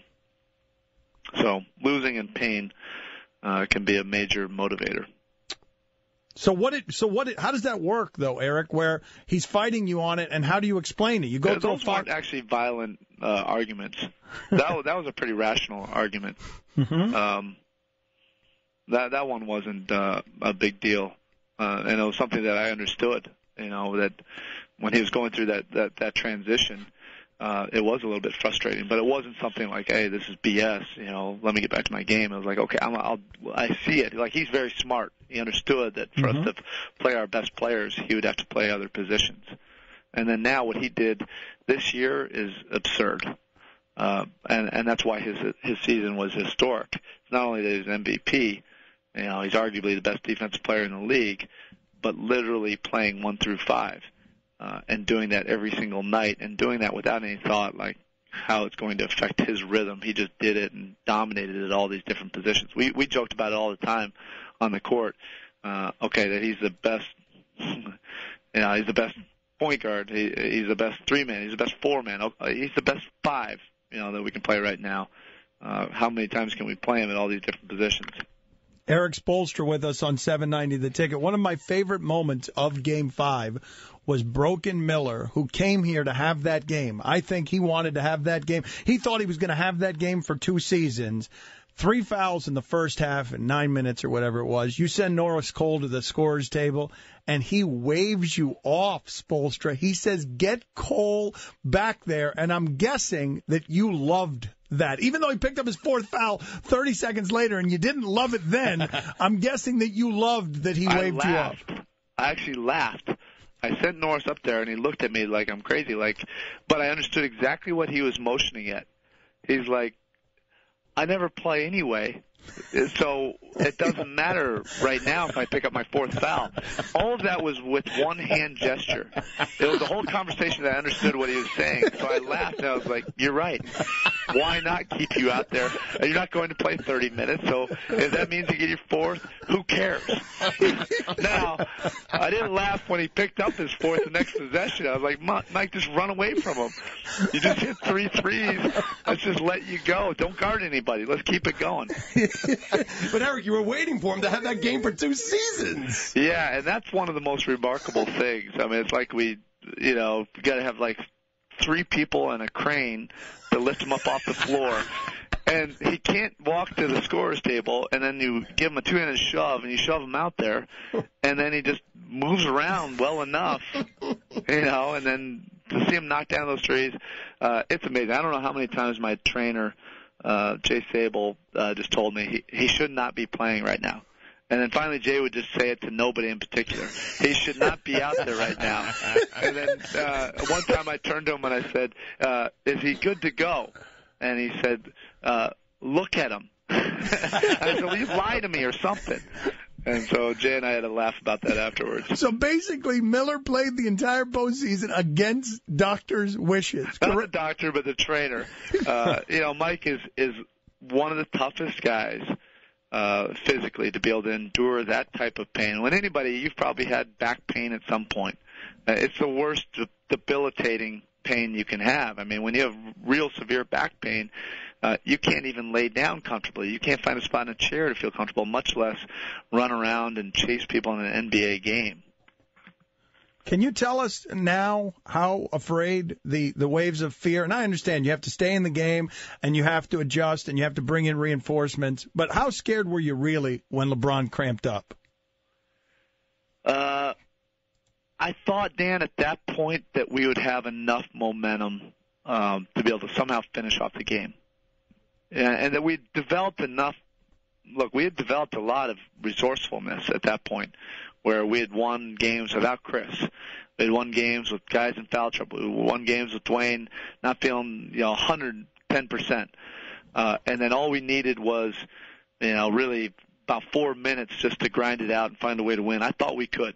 I really did. Plus, I've also seen him be able to come out of the game, stretch it, come back, not be 100%, but at least be out there. And he did. He knocked down, the biggest 3 of that game. I was actually more surprised when he looked at me at the next time out, and I knew that, he couldn't go back in. That was the first time I've ever had that look from him. He didn't say anything. He didn't say wave me off or anything, just a look in his eye. So I subbed for him.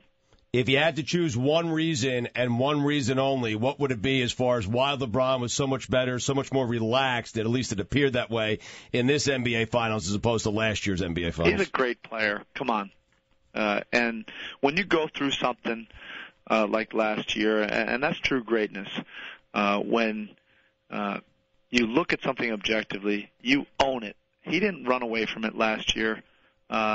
He was open to everybody. That he said he didn't make enough, game-changing plays, and he dedicated himself to get better as the best player in the world, to add new elements to your game, and then came back, just a dominant force in training camp and his will during the regular season. When he got back to that point, you just knew it. You knew that he was going to go into every single game and attack it to the point where he'd have absolutely no regrets. The one moment, Spo, over the last 2 years where you have most wanted to spit at the media, but you restrained yourself. The moment where you wanted to lash out a little bit. You've never done it, really. What was the moment? Oh, man, Dan, I don't know. I mean, you're actually making it sound like I care what you guys think or say. I don't. I really don't. I mean, if it was coming from, I would be crushed. Look, I've been upset. I'm not going to call guys out. I've been upset when I've been critiqued by former coaches. That pisses me off. All right, they've been in this chair. Whatever their agenda is, that's BS. And that's gotten back to me a couple times. If it's a media guy, who cares? Like they haven't played the game, they haven't coached the game, they haven't walked in the shoes, they don't know. I mean, I can't blame them for not knowing. And it's competitive. Like if you're not coming up with a storyline that's probably got to be negative, it's not going to be listened to. So that I get. When it comes from your peers that have actually been in this chair, that I think is total BS. Last question, we'll get you out of here, and congratulations again. Dwayne Wade's going to need surgery on that knee, correct? Not necessarily. I mean, extended rest might do it. That hasn't been determined, but we'll look at everything, though, to make sure that... But he wasn't himself, right, in terms of explosiveness? Well, I think a lot of people weren't. You know, the problem with that truncated schedule, it was a blur, okay? Now you're also not coming into camp like in an absolute great court shape. Now, a lot of our guys were professional. They came in great shape, but that's different than running around on a court and being in basketball shape. And then all of a sudden you play this blitzkrieg schedule, game after game after game, and then we had one day off from our last game of the regular season to the playoffs. They're just not used to that. Your bodies aren't ready for that, so they never had an opportunity to catch up. I think if Dwayne had maybe a normal regular season, I think he would have felt 100% probably or close to it. Very happy for you, Spo. Congratulations. You handled yourself in the way that this class organization is proud, makes it proud. So thank you for being on with us. Thanks, guys. I'll catch up with you soon. Dan, I know I saw you on the beach. I'll probably see you a couple more times. I think I had that written into my contract. I bumped into Dan on at Prime Italian. I think I haven't really been to South Beach a whole lot since I was an assistant coach. Yeah, they've told you to stay away from there. Yeah, you for don't good reason. Trouble. But now you can go. Now you're a champion. Now you can be on the beach. I think for a couple weeks, and then we're all going to try to get greedy again. See you later, Eric. See you guys. Congratulations, Bob. Dan LeBatard. I'm a dude playing a dude disguised as another dude. Stugotz. What do you mean, you people? What do you mean, you people? Here's Dan LeBatard and Stugotz on Sports Talk 790, The Ticket. You better cross the line. Drums, please.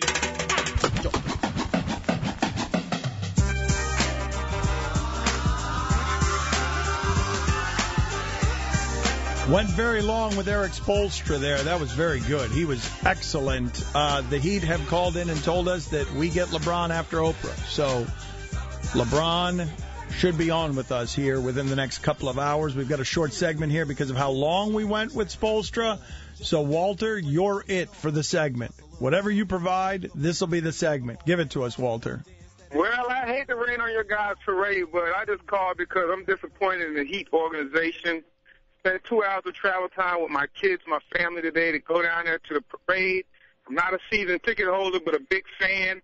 Got out there, yeah, we saw the floats go by, but, that was it. It was like the whole day was geared to season ticket holders inside, nothing even on the screen, nothing, no shout-out to the crowd, no get on the microphone. Remember in 2006, Pat Riley was up there dancing for us in front of the stadium, the arena. But this year, it was just like a wave and goodbye. A little disappointed, and, what's always been a Class A organization. I don't know how you guys feel about it. A lot of people are making that complaint, just so you understand. The reason for that was they were expecting rain. The forecast was 60% chance. You can't have all those people out there in the rain. You can't have your players and your buses out there in the rain. And then beyond that, last time they did this, a lot of people were passing out in the heat. Yeah. And so they decided to do it inside this year. That's the reasoning for it. You don't have to like it, but that's the reasoning for it. We're back after this. This is the Dan LeBatard Show. I was sharing with everybody this Doug Flutie story when I was a young kid. Doug Flutie not giving me an autograph when I saw him at a Bulls game. Flutie had just signed with the Chicago Bears. This guy calls in and he says, "You're acting like a little kid that was spurned." He's like, "You have your permit at that point." Old enough to sleep with Mark Sanchez. His mic is up. Dan did that thing where his mic's not on again. With Stugotz and Hochman. I made a good joke, too. I said old enough to sleep with Mark Sanchez. Who turned your mic off? Did you turn your own mic off? I don't remember. No, you absolutely did. I watched you do it. It's the third time you've done it today, and you forget to turn it back on. I was thinking about this earlier today, by the way. When you're filming PTI, there have to be times where they say you're a camera 3 and you just stare at a plant. On 790 The Ticket. Drop. They thought he was done, dog. But he's back bigger, better, stronger, and free. Like I ain't my way out of all these mother situations. Fuck this. I'm here to remind y'all, just in case. You guys really liked the Eric Spoelstra interview. Those were some good stories he was telling about Udonis Haslem knocking a clipboard out of his hands. Mike Miller, he kept asking the trainer, is he ready? And the trainer's like, look at him. He's not ready. He shouldn't be playing. And the trainer just gets to the point where he's just saying it to no one in general. He's just saying he shouldn't be playing. He shouldn't be out there. It's like, what am I doing here if no one's going to listen to me? Why is he out there? Who are you talking to? I don't know, but I'm telling anyone. Mike Miller shouldn't be out there. What'd you find most interesting about that Eric Spoelstra interview? It was the Udonis Haslem story. I mean, to me, because usually I'm guessing that happens in practice and they keep that stuff private, but Spo is maybe feeling his oats a little bit today, and you asked him point blank, you can admit it now. What does that mean, feeling oats? Feeling his oats, sure. You're not feeling your oats after a big victory? I don't know what that expression means. You have a means. ratings victory, you don't feel your oats? But I don't, well, anyway, keep going. I'm sorry. Look at my oats. Now watch me feel my oats. All right. You understand? Okay, now I understand. Thank you. So you ask him point blank, are you angry? You can admit it now. The season's over. Everybody's friendly. Are you angry that Dwayne Wade was yelling at you? And he's like, no, that's not even feisty when it comes to being on an NBA team. And then he goes on and tells that story of Udonis. I want to know what happened in practice that caused Udonis Well, it sounded like it was in a game. It sounded like it was in a game, that Spo was drawing up a play in a game, and that Udonis Haslem and was telling everybody, okay, this is important, and Udonis knocked it out of his hand saying, this isn't important, and just broke the clipboard on the floor. Oh, I took it to be in practice, but Udonis knocking the clipboard out of his hand, and he said the clipboard shattered. That's a funny story right there. Well, here's what I liked best from that interview, and one of the things that was also interesting is LeBron. He said that the hardest thing to get someone to adapt to, of all the things that had to be adapted to, was getting LeBron to buy in on playing power forward. And even today, LeBron is telling people, I can't see myself playing power forward at 32 and 33 years old. That's not how I want to play. Which makes really amazing the postseason you just saw, because he spent it at the rim. Like, it's not like he took a lot of jump shots. He spent the whole thing at the rim. But I loved his response to, I don't care what you guys say. And I believe him. I absolutely believe him. And I've told you before that if I leave this radio show and there's someone in the parking lot and that person doesn't know 1/1000th about radio or about newspapers, writing columns, as I do, and every day I walk out there and that person is questioning me how I do my job, I feel like I'd be pretty immune to whatever it is that person was saying. And to me, that's an NBA coach or a coach of any sort. They know so much more about what they're doing than the people who are questioning them. And how about him saying, what pisses me off is when former coaches do it. I'm not mad that the media does it, because basically what he's saying in so many words there, I know you guys are ignorant. Like, it doesn't bother me what you guys say. You don't know what you're talking about. You don't know. Whenever I put Mike Miller in, you have no idea why I'm putting Mike Miller in. All of you watching, you don't know what I've seen to make that move. And you want to question me afterward or criticize afterward, that's fine. But what pissed him off is former coaches doing it, because they ought to know better. They know how much goes into that job. Imagine, Hawk, if every day that you left here, somebody was in the parking lot, or a group of people were in the parking lot, who don't know anything about how to produce a radio show, and they jump on you for producing a radio show poorly. I wouldn't take it well. Well, but I would not be immune to it. Well, you'd eventually become immune to it. know. You wouldn't be immune to it at the beginning, but you'd eventually become immune to it. I'm not certain that I would. And I don't blame guys for second-guessing coaches, too. Like Sam Mitchell came on, and he was second-guessing some of the things that Spo did. I mean, that's what we do in everything, though, right? I mean, we do it in sports, we do it in politics, we do it in finance. We're always second-guessing people, and I understand we don't know anything about it. But here's the thing that I think makes this difficult as a sports fan and as a consumer of sports. You can do it in baseball. In baseball, all of the information is available to you. What a guy is against lefties. All of the data is out there so that someone who is super informed really can manage along with a baseball manager. But you can't do it in football, and you can't do it in basketball, and you can't do it in hockey. And I think the problem is that because people can do it in baseball, they think they could do it along with the guy in basketball.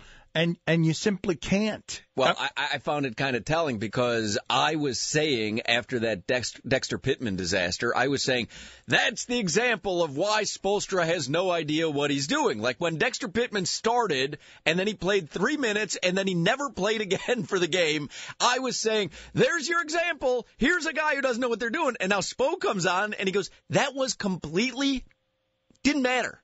Like it was inconsequential is what he said. It was completely inconsequential. We were going to play three centers. Didn't matter who was out there at any given time. But doesn't it stand to reason, though, that now, in retrospect, and we've talked about this, and I didn't understand why the Heat were an underdog against Oklahoma City because they had all of their pieces. Does it not stand to reason now in retrospect that, A, none of us were paying close enough attention to the fact that the Heat were missing an all-star, and if Oklahoma City or Boston or San Antonio had been missing an all-star, they too would have looked on occasion like they were drowning? And does it not stand to reason now that the reason Dexter Pittman was in there is because they were scrambling? And bleep, yeah, they were scrambling. They were missing an all-star. Well, sure, now it makes sense. How could they not be scrambling, though, when he's he's an all-star. Like, they started Ronny Turioff against the Pacers. When did you see him again after Bosch got back? That was pretty much it. Did anyone see Ronny Turioff again? Yeah, you did. When they were up 25 at the end of Game 5 and Scott Brooks was giving his concession speech. You didn't see Ronny Turioff again. I saw Ronny Turioff at the parade today. Guy was having a time. That guy's fun. I'm looking forward. How will LeBron take this question when he joins us? I want to ask him the question. Percentage of minutes, 0 to 100, percentage of minutes that Wade has been sober in the last 4 days. He'll laugh at that, right? He will laugh at that. Mike Lowell joins us next. And now it's time for the Mike Lowell Show. All right, Mike Lowell, congratulations. You pretty excited today? I'm pumped, man. I can't believe I'm on the Dan LeBatard Show. The Mike Lowell Show is brought to you by Miami Lakes Auto Mall. Now 7 brands, 1 location. Big on service, big on selection, big on savings. Miami Lakes Auto Mall. They tried a hidden ball trick, and I think they may have gotten the runner at third base, Luis Torrero. Torrero's out at third base. Mike Lowell had the ball. Here's Mike Lowell, along with Dan LeBatard Stugotz and Hawk on the flagship station for Miami Marlins baseball. 790 The Ticket. If you want to talk to Mike Lowell, now's the time. 786-360-0790. Your favorite parade moment, Lowell. You've been in 2 of them. You were the World Series MVP of one of them. That had to be the best one, right? In that city? Yeah, for my ego, it was the best. Yeah, because everyone's chanting MVP, and you feel like you're the greatest thing in the world, which is pretty good. That had to be crazy. What was that period like for you? I actually took it in a lot better than I did in 03 with the Marlins because since everything was a first with the Marlins, we didn't even know what to expect as a team. You know, I mean, our season could have been 3 extra days because we were going to San Francisco, or we were hoping it would be about 3 more weeks. So I think the fact that, you know, the Giants was who we played in the first round. They went to the World Series the year before. I'm not saying we knew we were going to win or knew we were going to lose. We knew we were playing good baseball. So when we beat them, especially with the play at the plate with Pudge and JT Snow and all that, it was just like, oh my God, is this happening? Then the whole Cubs thing, and you move into Bartman and going down 3-1. It was just like you almost had to take each game. I know it's a cliche, but one day at a time, because it was almost like emotionally overload. You couldn't deal with it. So I mean, the going from game to game in the series to series was much more exciting with the Marlins. But the parade itself, I mean, Boston with the city. I mean, if you see how deep people are lined up in the city of Boston for the parade, it's absolutely unbelievable. Well, what do you remember specifically? Take us back. Your World Series MVP. There's the parade. There are the days after the championship. The snapshots you remember, the mental images you keep are what? Well, first, that I flew up my whole family for it, which was really cool because, you know, I have pictures. You know, our team photographer had pictures of my son on my shoulder. We're on those duck boats. I don't know if you've been to Boston, but they have those kind of like trolley tours, but on duck boats. So that's where all the players were on. My son's on my shoulders. I'm holding the World Series trophy, and then the picture just droves of people all the way down. So that was just crazy. I mean, it was like a surreal moment. But I will say this. The funniest and most exciting time I've had in a parade was with the Marlins in 03. We're kind of down Biscayne Boulevard, and we were going to stop for lunch at Capitol Grill. Jeffrey Loyer was buying everyone lunch at Capitol Grill, and they said, look, we're just going to go down A Street. We're going to go down and back. We'll be back in 20 minutes. So all the wives were like, we've been down A Street. We'll just wait here and start ordering lunch. Well, the little yellow tape doesn't really stop all the Cubans on A Street. You need like the real barricades and the cops, and it took us like an hour and 45 minutes to go probably 3 miles because everyone was just jumping in front of the trolleys and everything. I mean, we had like 2 cops to escort like 4 trolleys, and it was absolute chaos. I remember in '97 when LeVon Hernandez was going through that, and he tried to make his way down Calle Ocho, and buses would simply careen off the road to stop in front of him. Like, Calle Ocho has got to be our most disorganized place in terms of celebrations. Well, I will say this. I took a little drive to Bird Road in 87th at La Carreta after Game 5. It was pretty chaotic around there. I mean, you had the radio stations with their vans and people coming in tow trucks and pickups with their pots and pans. It was pretty exciting. What are the differences? Compare the 2 celebrations, because they had to be totally different, right? Well, there's not one cazuela in Boston when you're celebrating. I can guarantee you that. Nobody's in the street with a pot or a pan? No. I got a kick out of some people that I saw, and they bring the big cazuelas, like the ones that you have to carry with 2 arms. Right. And I was like, what is the point of bringing this big thing to A Street or Bird Road? You can't even carry it, let alone bang it. What is that? Why do we do that? I don't know, because I don't know. That's our way of making noise. And I will say this: it's good fun. I mean, they weren't flipping over cars and burning down police cars and trying to flip them over and all that stuff. I think that's good fun. Who cares? Make your noise and enjoy the team that just won a championship. Got some open phone lines here if you want to talk to Mike Lowell, 786-360-0790. We've been talking about Mario Chalmers and a guy whose confidence is borderline delusional. Spoelstra says Chalmers is the most confident guy on the team. Wade and LeBron both say that Chalmers thinks that he's better than they are. Who's a guy you played with or against where his confidence was much bigger than how good he was? Wow, that's a good one. Confidence. Let's see. Well, I will say this. I know he's a really good player now, but Dustin Pedroia hit 190 for like a month and a half when he first got called up. Now, I don't care who you are, Bryce Harper, Alex Rodriguez, whatever phenom in the world. When you get to the big leagues and you're unproven, there's no way you know you're going to be successful. You have to prove it to yourself. I mean, unless my mindset is totally ridiculous, I think you become confident because of your results at the beginning. You can have a confident attitude in your abilities, but to know that you're going to be really good at that level when you've never even played, that for me, that's impossible. And Pedroia, being a guy who's 5'7", 165, soaking wet, you hear him talking at the beginning of the game, come on, guys, have a good game, have a good game. And he goes, I'm going to light this guy up. I'm going to light this guy up. And I'm like, you have 5 at-bats in the big leagues, and you have 4 strikeouts. How are you going to light this guy up? Why don't you hit a dribbler up the middle and get a base hit? So he was a guy that, I don't know if it was his way of just pumping himself up or true confidence. I don't know, but he always said, I'm gonna light this guy up. This guy has no idea. He better put on welding goggles because of the sparks that are going to come off my bat. Those are things he would say, and I'm like, this is unbelievable.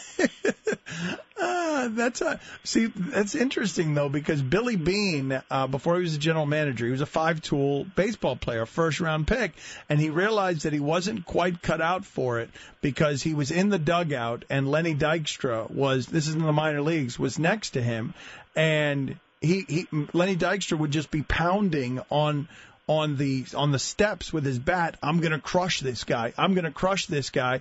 And Billy Beane would be like, that's Steve Carlton. What's and he didn't even know his name, but he was just fearless about it. Yeah, I tell you that it's interesting, especially a guy like him who, I know we all see the movie Moneyball and all that, but he was the guy. He was that tools guy that everyone wanted. And you'd think, and for me actually, a lot of the major league players that are some of the greatest in the game, when you get to know them, I guess I shouldn't be shocked, but I guess the normal attitude is to put them on a pedestal. A lot of guys are insecure. And I don't know if they're insecure is because they're so good at baseball that they think that their baseball skills don't measure up to other things, and they feel like they might have to be that good in everything. But I'm always taken aback by how some really, really good players are somewhat insecure. Maybe that's what drives them, too. But, yeah, I'm with you. Billy Beane is that guy who was the scout's dream. He was the guy with the total makeup, but it shows you it's not for me. I know you hate the intangibles, but there's an it factor. There's a swagger factor that it can't be quantified. That is a big deal when it comes to getting to the next level. We come back with your calls for Mike Lowell after this.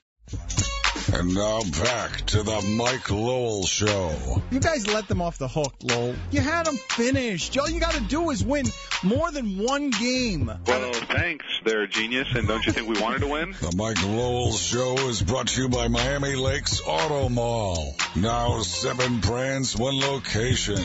Big on service, big on selection, big on savings. Miami Lakes Auto Mall. Mike Lowell has struck for a 2-run homer. His first Marlin home run, and it left absolutely no doubt. Here's Mike Lowell, along with Dan LeBatard Stugotz and Hawk on the flagship station for Miami Marlins baseball.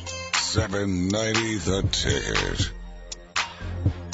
Get in here now, 786-360-0790. We're expecting to have LeBron James here before the end of the show as soon as he's done with Oprah. What was the moment, Lowell, where you looked around being interviewed by Oprah, where you found yourself at the White House, the one moment that you had where you looked around and said to yourself, I can't believe that baseball has brought me all the way up here? Oh, that was that'd be a dinner with President George Bush. He invited, I think it's George Will, kind of organized a dinner each year, a baseball-themed dinner with the president and his wife. And it was Terry Francona, myself, Jimmy Rollins went because he was the MVP in the National League. Curtis Granderson went because I think he was the first player in I don't know how many years to have 20-plus homers, doubles, triples. And it was just, I was like, okay, I'm here having dinner with the president, and he's asking us if it's hard to hit in Yankee Stadium when they're yelling at you. And I'm like, is it hard to deliver news when people want to try to bomb us? I don't know. So it was really cool. It was really cool. I realized that I would never want his job or have the responsibility of the president. It's just so overwhelming. What were your qualifications to be at that meal? I mean, was it because you were just coming off of World Series MVP? That's a random list of players you gave me. Yeah, it was basically that. The guys during the season that I guess won certain awards. Francona was a manager. We had just won the World Series. I won the MVP. Jimmy Rollins was the MVP of the National League. It was just I don't know how everything came together. I know Julio Franco was there because he played for the Rangers when President Bush was the owner. So that was cool. It was a good mix of people. It was you had a manager, you had an infielder, you had outfielders, you had a former player. It was a really cool dinner. Do you remember what you asked him?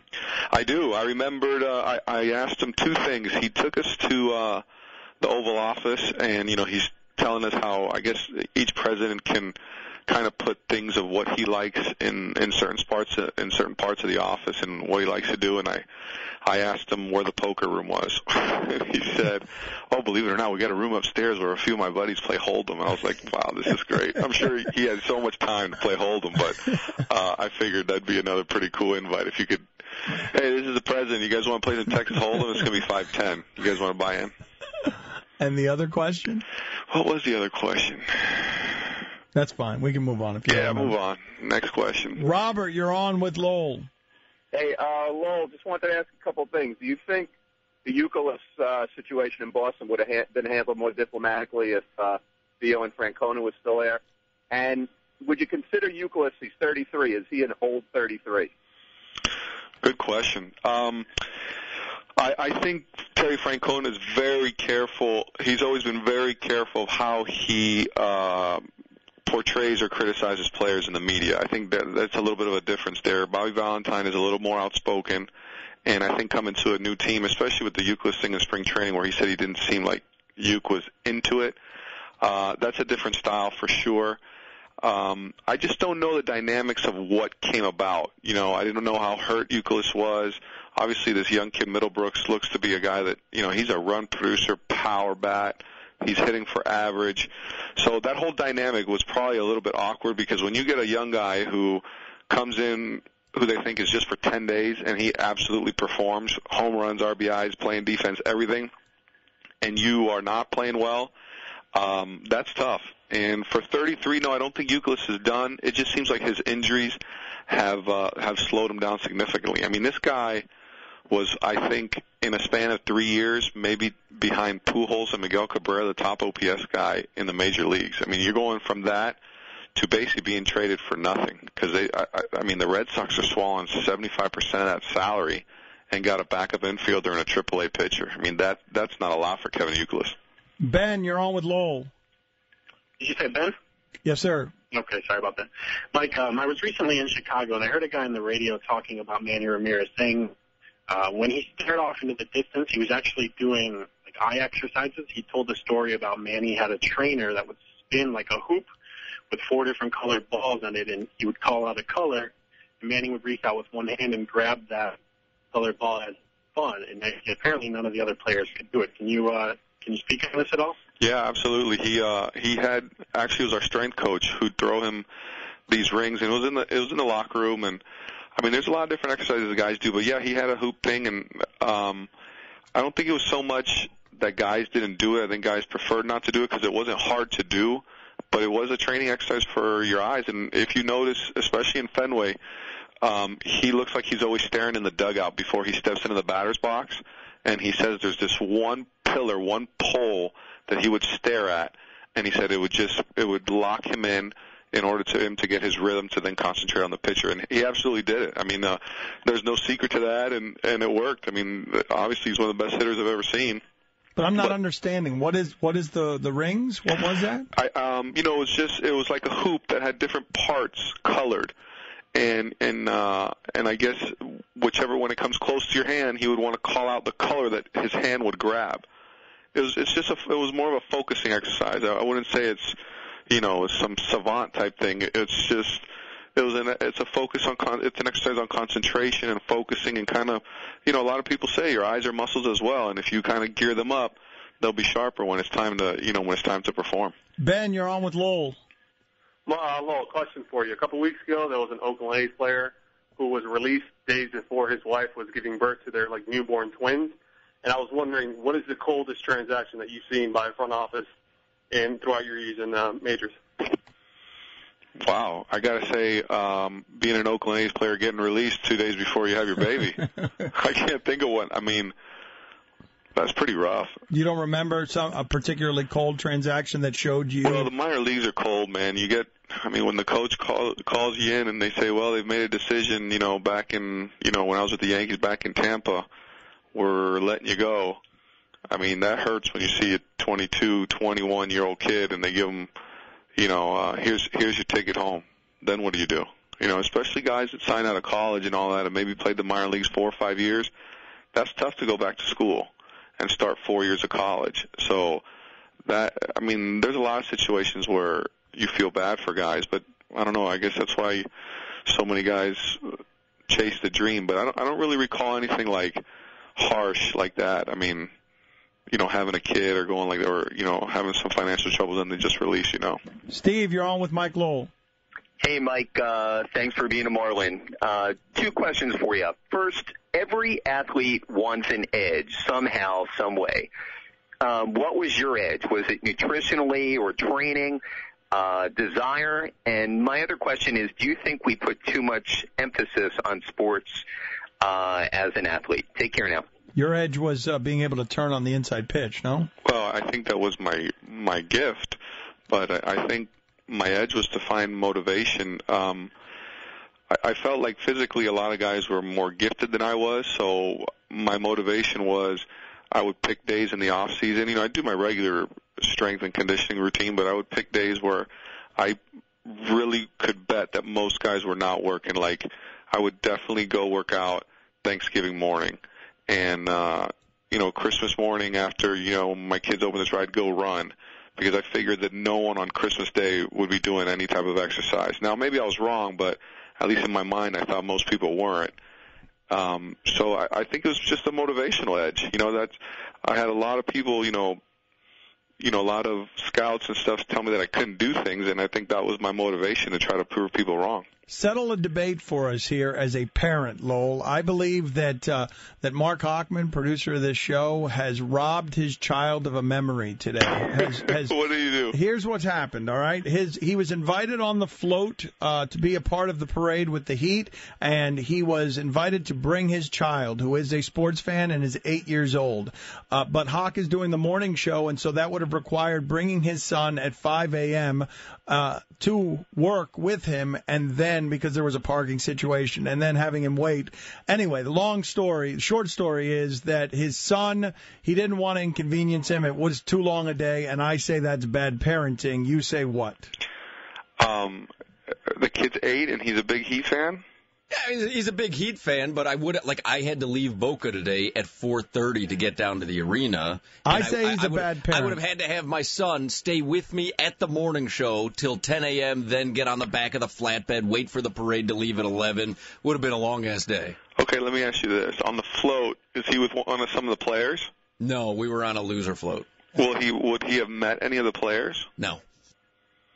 Those are good questions, Lowell. Yeah, would he be able to wave to the crowd? Yeah. I mean, we were on the same parade and they could see, like, Mike Miller was in the float behind them. I mean, they could. Okay, let's settle it. Hoch, you're a bad parent. Thank you. That's terrible. Thank you, Mike. I know you don't really agree with that. You just don't want to get into an argument with Dan. Thank you, Lowell. Terrible parenting. Well, Dan doesn't have kids. He doesn't know what it is to be a parent. Well, you wouldn't. I mean, would you take your 8-year-old son?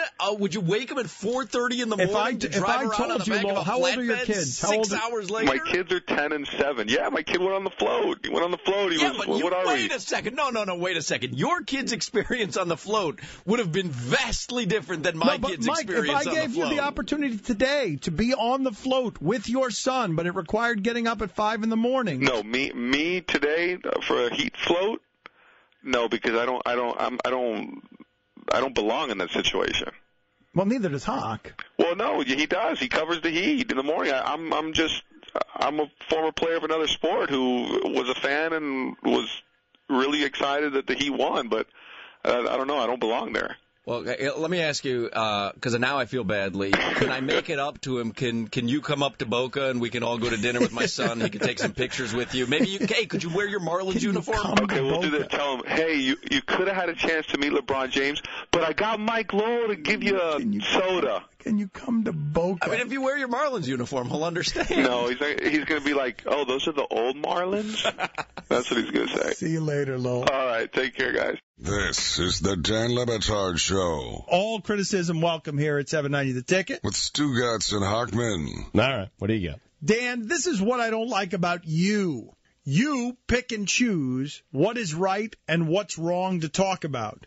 Either talk about it all or shut up and don't talk. Let's try the show where you don't talk. This is 790 Hamburger. The Ticket. Hey, yo, man, my label mate Don Newkirk, man. Step to him. Thanks, Serge. And now for the Prime Minister. Sinister. Texter writes in, if Hawk had brains, he would have rented a hotel room downtown and stayed there last night for the once-in-a-lifetime experience.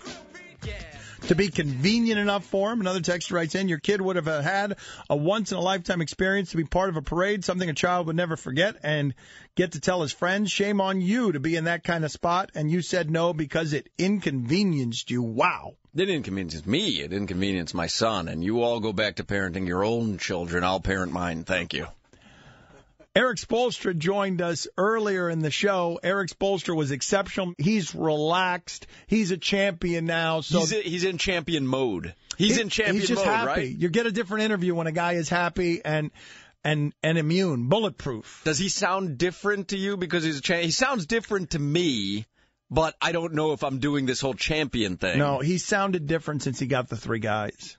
They emboldened him. He has sounded different since he had them, and I like talking to him. Eric Spoelstra is very relaxed. This is the Dan LeBatard Show. NBA and NFL lockouts. Are you ready for some cricket?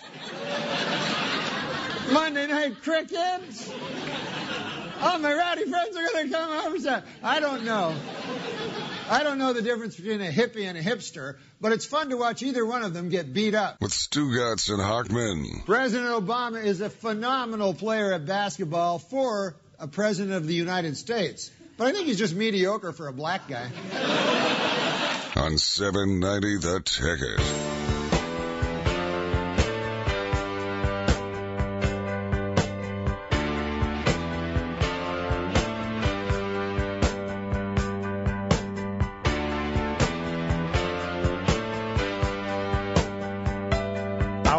Our apologies. LeBron James did Oprah and then vanished.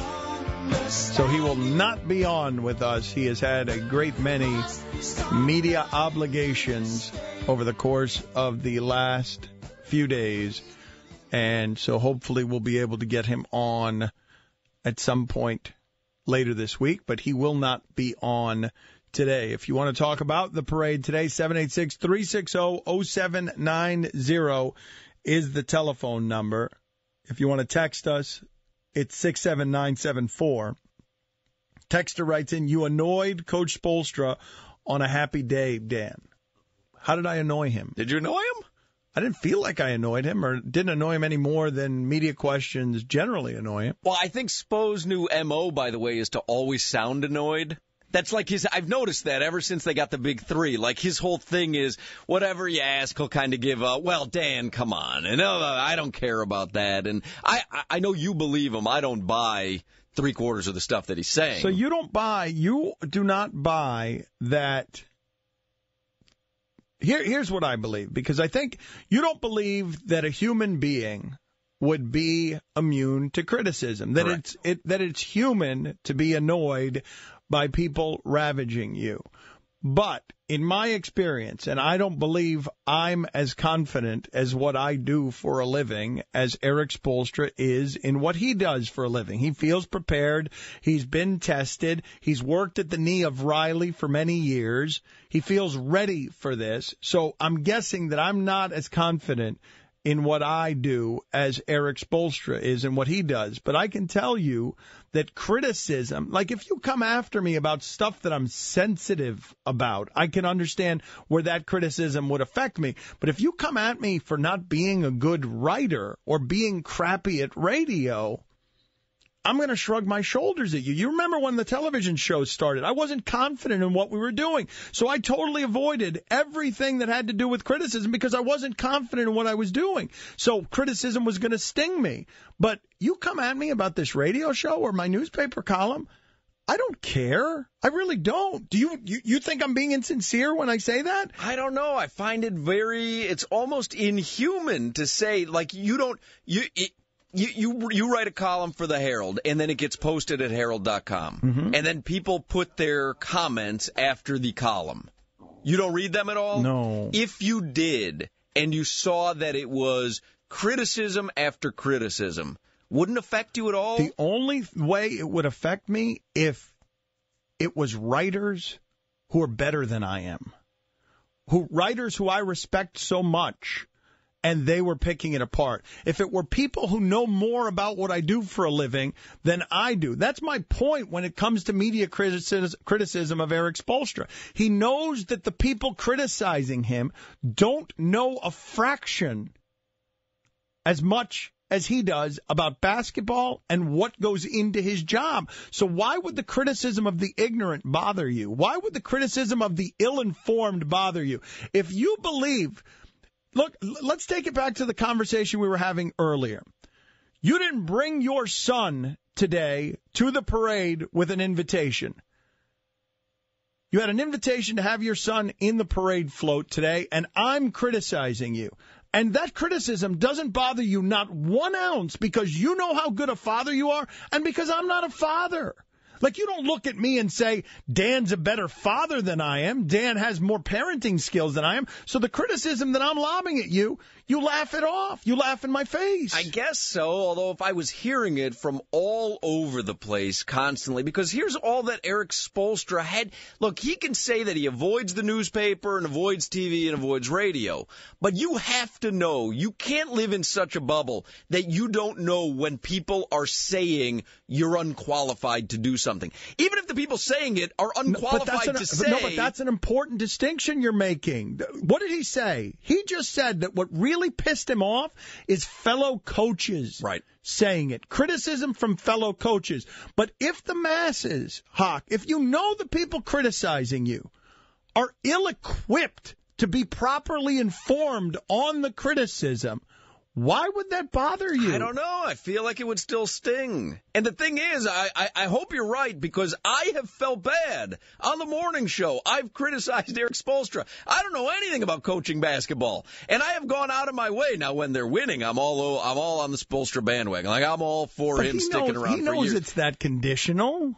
He knows that your criticism is based almost exclusively on whether they win or lose, not whether he did a good job. I've told you before, one bleeping time, I want to hear a fan or media member look at the winning coach and criticize him as being outcoached in the game. Because it's happened.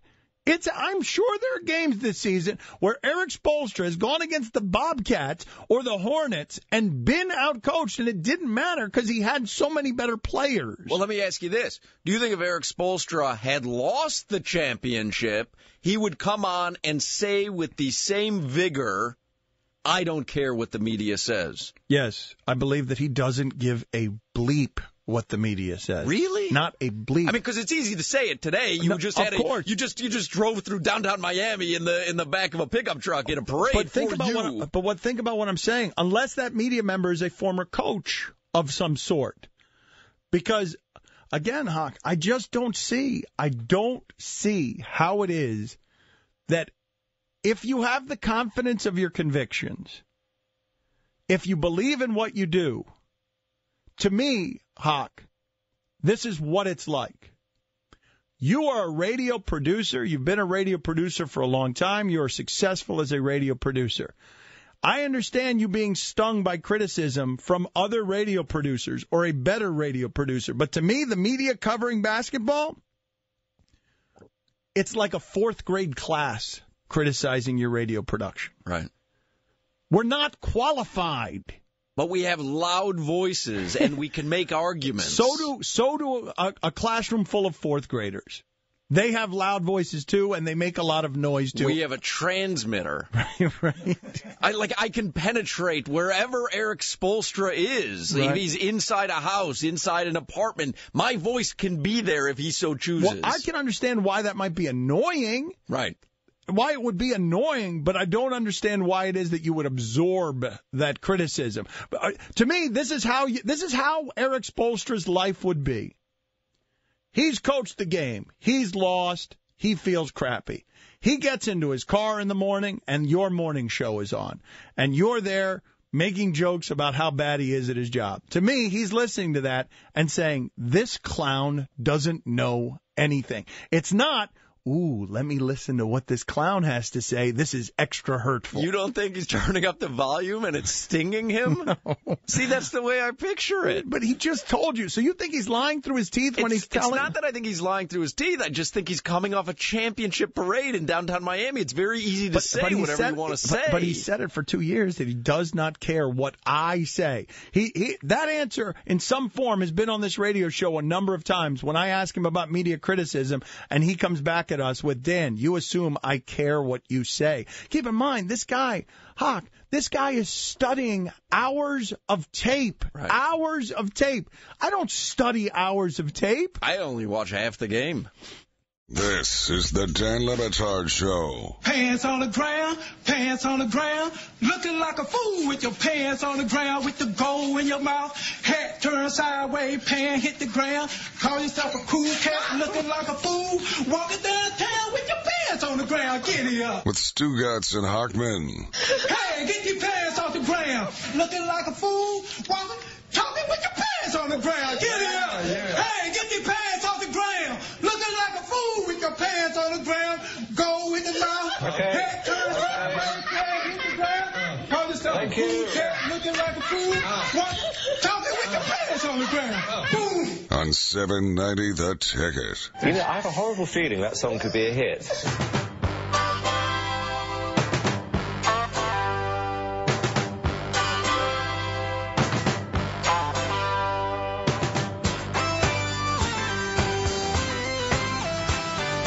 Texters writing in mocking us because LeBron James did not appear here and he was with Oprah. I am being told that there's still the possibility that we will get him this week. He just did a lot of things today and was ready to leave the arena. But if you're going to lose out on an interview, I mean, Oprah. I mean, she probably has not lost out on an interview in 15 years. So. Well, here's the other thing, too, though, that Oprah gets. How about this one, Hawk? And I'm not sure. I know she's Oprah.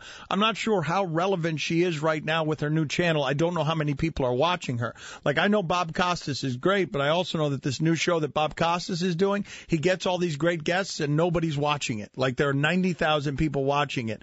But here's what just happened with Oprah. Oprah not only swoops in, she swoops in, and she doesn't get just LeBron. She gets the three of them, and she doesn't only get the three of them. They are dressed in their finest suits while sitting with Oprah Winfrey. And I don't even know, do people still watch Oprah? Is she readily available? I know she's got her own channel, but are there a lot of people watching that channel? Well, I was teasing you before when I said, how dare you say she's not relevant? No one is watching that channel. No one. And she had started owning her own, and I think it's called Own Oprah Winfrey Network. She had started doing that a while ago, and they've never been able to gain traction with a hit show. They did like an after Oprah show, but nowhere near what she was doing. Although, admittedly, I would guess that she didn't think network TV syndication was going to be anywhere near the Own network, but there's no one watching that channel. Well, you want to guess? I was in New York City, and this tells you the power of networks or the power of brand names. I think ESPN has to be. In America, I think the letters ESPN have to be in the top 10 in terms of brand recognition, top 10. Easily. Like with Coca-Cola, McDonald's, I'm putting it up there with whatever it is that you put it up there, top 10. Jim Rome left ESPN.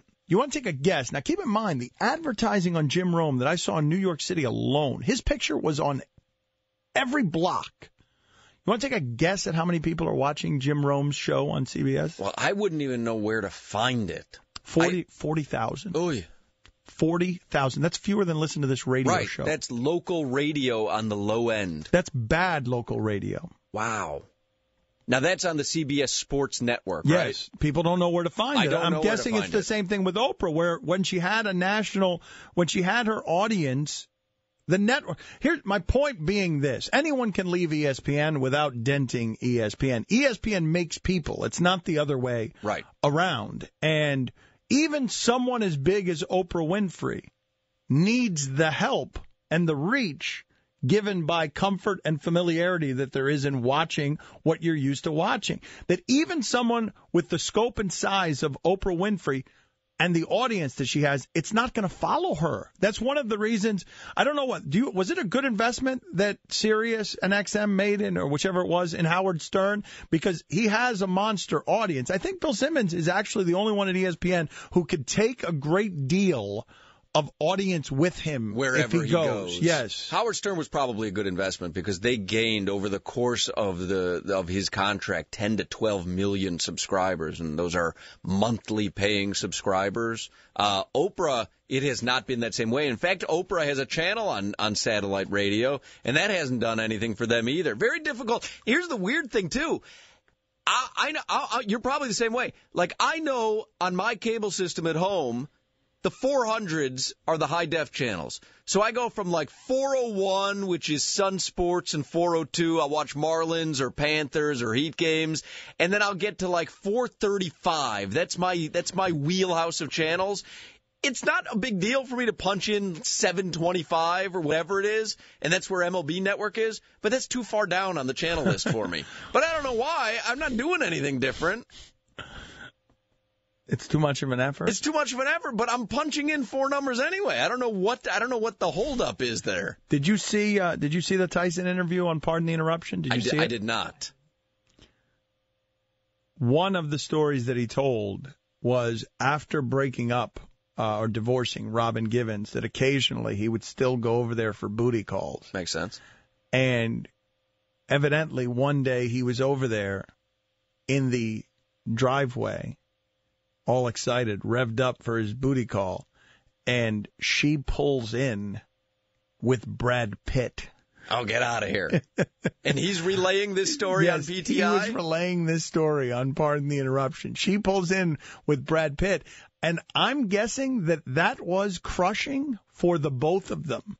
Because Brad Pitt had to be filled with unbelievable fear, and Tyson had to be filled with, what? What just happened here? Like, you're bringing your Brad Pitt, you're going home with Robin Givens. You're not going to get a tour of her house. Mm-hmm. And Robin Givens is very pretty. Yes. And Brad Pitt is as well. Yes. So now, but he's thinking to himself as they're driving over there, wow, this woman has been married to Mike Tyson. This is, like, I'm getting into serious bedlam here. That has to be terrifying if you're Brad Pitt pulling up into that driveway. Well, you're just thinking about it. Like, it's in the back of your mind. Wow, this girl used to be married to, like, I would imagine the Carmen Electra. It's the same thing. This girl used to be married to Dennis Rodman. Like, you're just thinking about all the different scenarios. Well, but Rodman's not scary. Tyson's terrifying. Rodman scares me, I think, more than Mike Tyson does. No. I don't know. He's more of a loose cannon, isn't he? Of course, Tyson did time for rape. What? All right, so I'll backtrack on that one. Although Rodman is a loose cannon, I believe Rodman started a movie called Loose Cannons. Rodman is a loose cannon. Didn't he do a movie with Van Damme called Loose Cannons? Double Team. Oh, it was Double Team. What happened to Dennis Rodman's movie career? Chris, you're on 790 The Ticket, Chris. I didn't hear you guys talk at all about Stuart Scott's interview with Bosch, right? As the confetti's still streaming down, he chose to go with, how do you feel about being the forgotten member of the Big Three? I just thought that was kind of an inappropriate moment and putting him on the spot. There were a couple of questions asked in the postgame that made people groan. I thought Stuart Scott asked a good question of LeBron, what's the criticism that hurts you the most? But people didn't want to hear. It wasn't the right time, though. Yeah, an unusual time for it. And I think it was like just his second question on LeBron. Was kind of douchey, too. You're talking, that guy's right. Confetti is streaming down. You're on national TV. And all the fans are there in the arena. What's it like to be the forgotten member of the Big Three? How does he answer that? Well, Bosch is so kind. He's so nice. Bosch and this is a frustration that you folks have had with him for 2 years, Bosch is a gentle creature. How do you feel about that appraisal? But he's not really a gentle creature. But he'll answer anything politely and nicely. He's a polite creature. Mm-hmm. I'm not necessarily certain that he's a gentle creature. What are you objecting to there? Well, no, I just don't think he's gentle. I don't think he's gentle on the basketball court. The guy has a ferocity. Nobody can rev up a crowd. Like, to me, when I think gentle, I think AC Green. Like, you're never going to see AC Green with that big velociraptor scowl that Chris Bosh does after a big bucket. But polite as hell. I think of Bosh as kind. Kind. How's kind? Do you like kind better? Bosh is my favorite Heat player. Really? Yes, I just love his personality. I love that this guy is willing to show you his vulnerabilities. Like, he's not wrapped in bravado. He's not always trying to show you how tough he is. He's willing to articulate his frailties. I love that about that dude. Mike Miller runs up to you right after they win the NBA championship, gives you an embrace like you haven't had in years, and Chris Bosh is your favorite Heat player? I mean, I thought I knew you. I don't even understand what you're doing there. I don't know what I'm doing there either. So I go to 725, and, like, there's the MLB network, but I can't even get there because I go to the 400s. Do you watch HGTV? Kevin, you're on 790 The Ticket. Kevin. Hey, well, first off, highly questionable is brilliant, and your answer amazing. Second of all, I was at the indoor arena today, and, I mean, I was in upper deck, and I thought it was great, you know, they came out and everything, but the audio has to be fixed for next year. I couldn't hear anything anybody was saying, and then I thought the random order of the interviews were kind of weird. But anyway, and I agree with the Tony Ferrantino and everything, like, you know, and Jason Jackson. Like, I love those guys, but I feel like they kind of were stealing the show a bit. But anyway, the last thing I want to say before I go is that I'm sure they've offered it to you, but you need to get on First Take and go do like a Mark Cuban spot against the Bayless, because that would be epic. I turned that down last week while they were here in Miami. They wanted me to do First Take, and I really didn't want to do First Take. I can't believe you turned down First Take. You always amaze me, because in the 8-9 years that we've been doing this radio show, if I remember correctly, the only TV show that you've really agreed to do and gone on and done is Hannity and Combs, inexplicably. Like, all these great sports shows. No, but are you want forgetting? you on. I wanted to make a mess of Hannity and Combs. And you did. Like, I wanted to go on Hannity and Combs specifically to just lob grenades.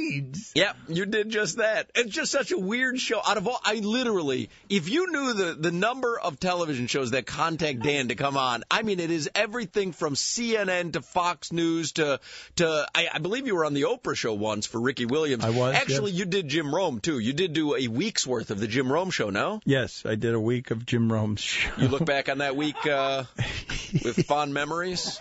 What was your final... Chris Bosh is your favorite Heat player. He is. What's wrong with that? I don't understand this. Why? I don't understand your logic. Gentle. He's gentle and kind. The views expressed on the preceding program have been those of the host, guest, and callers, and do not necessarily reflect those of Lincoln Financial Media, its staff, advertisers, or agencies.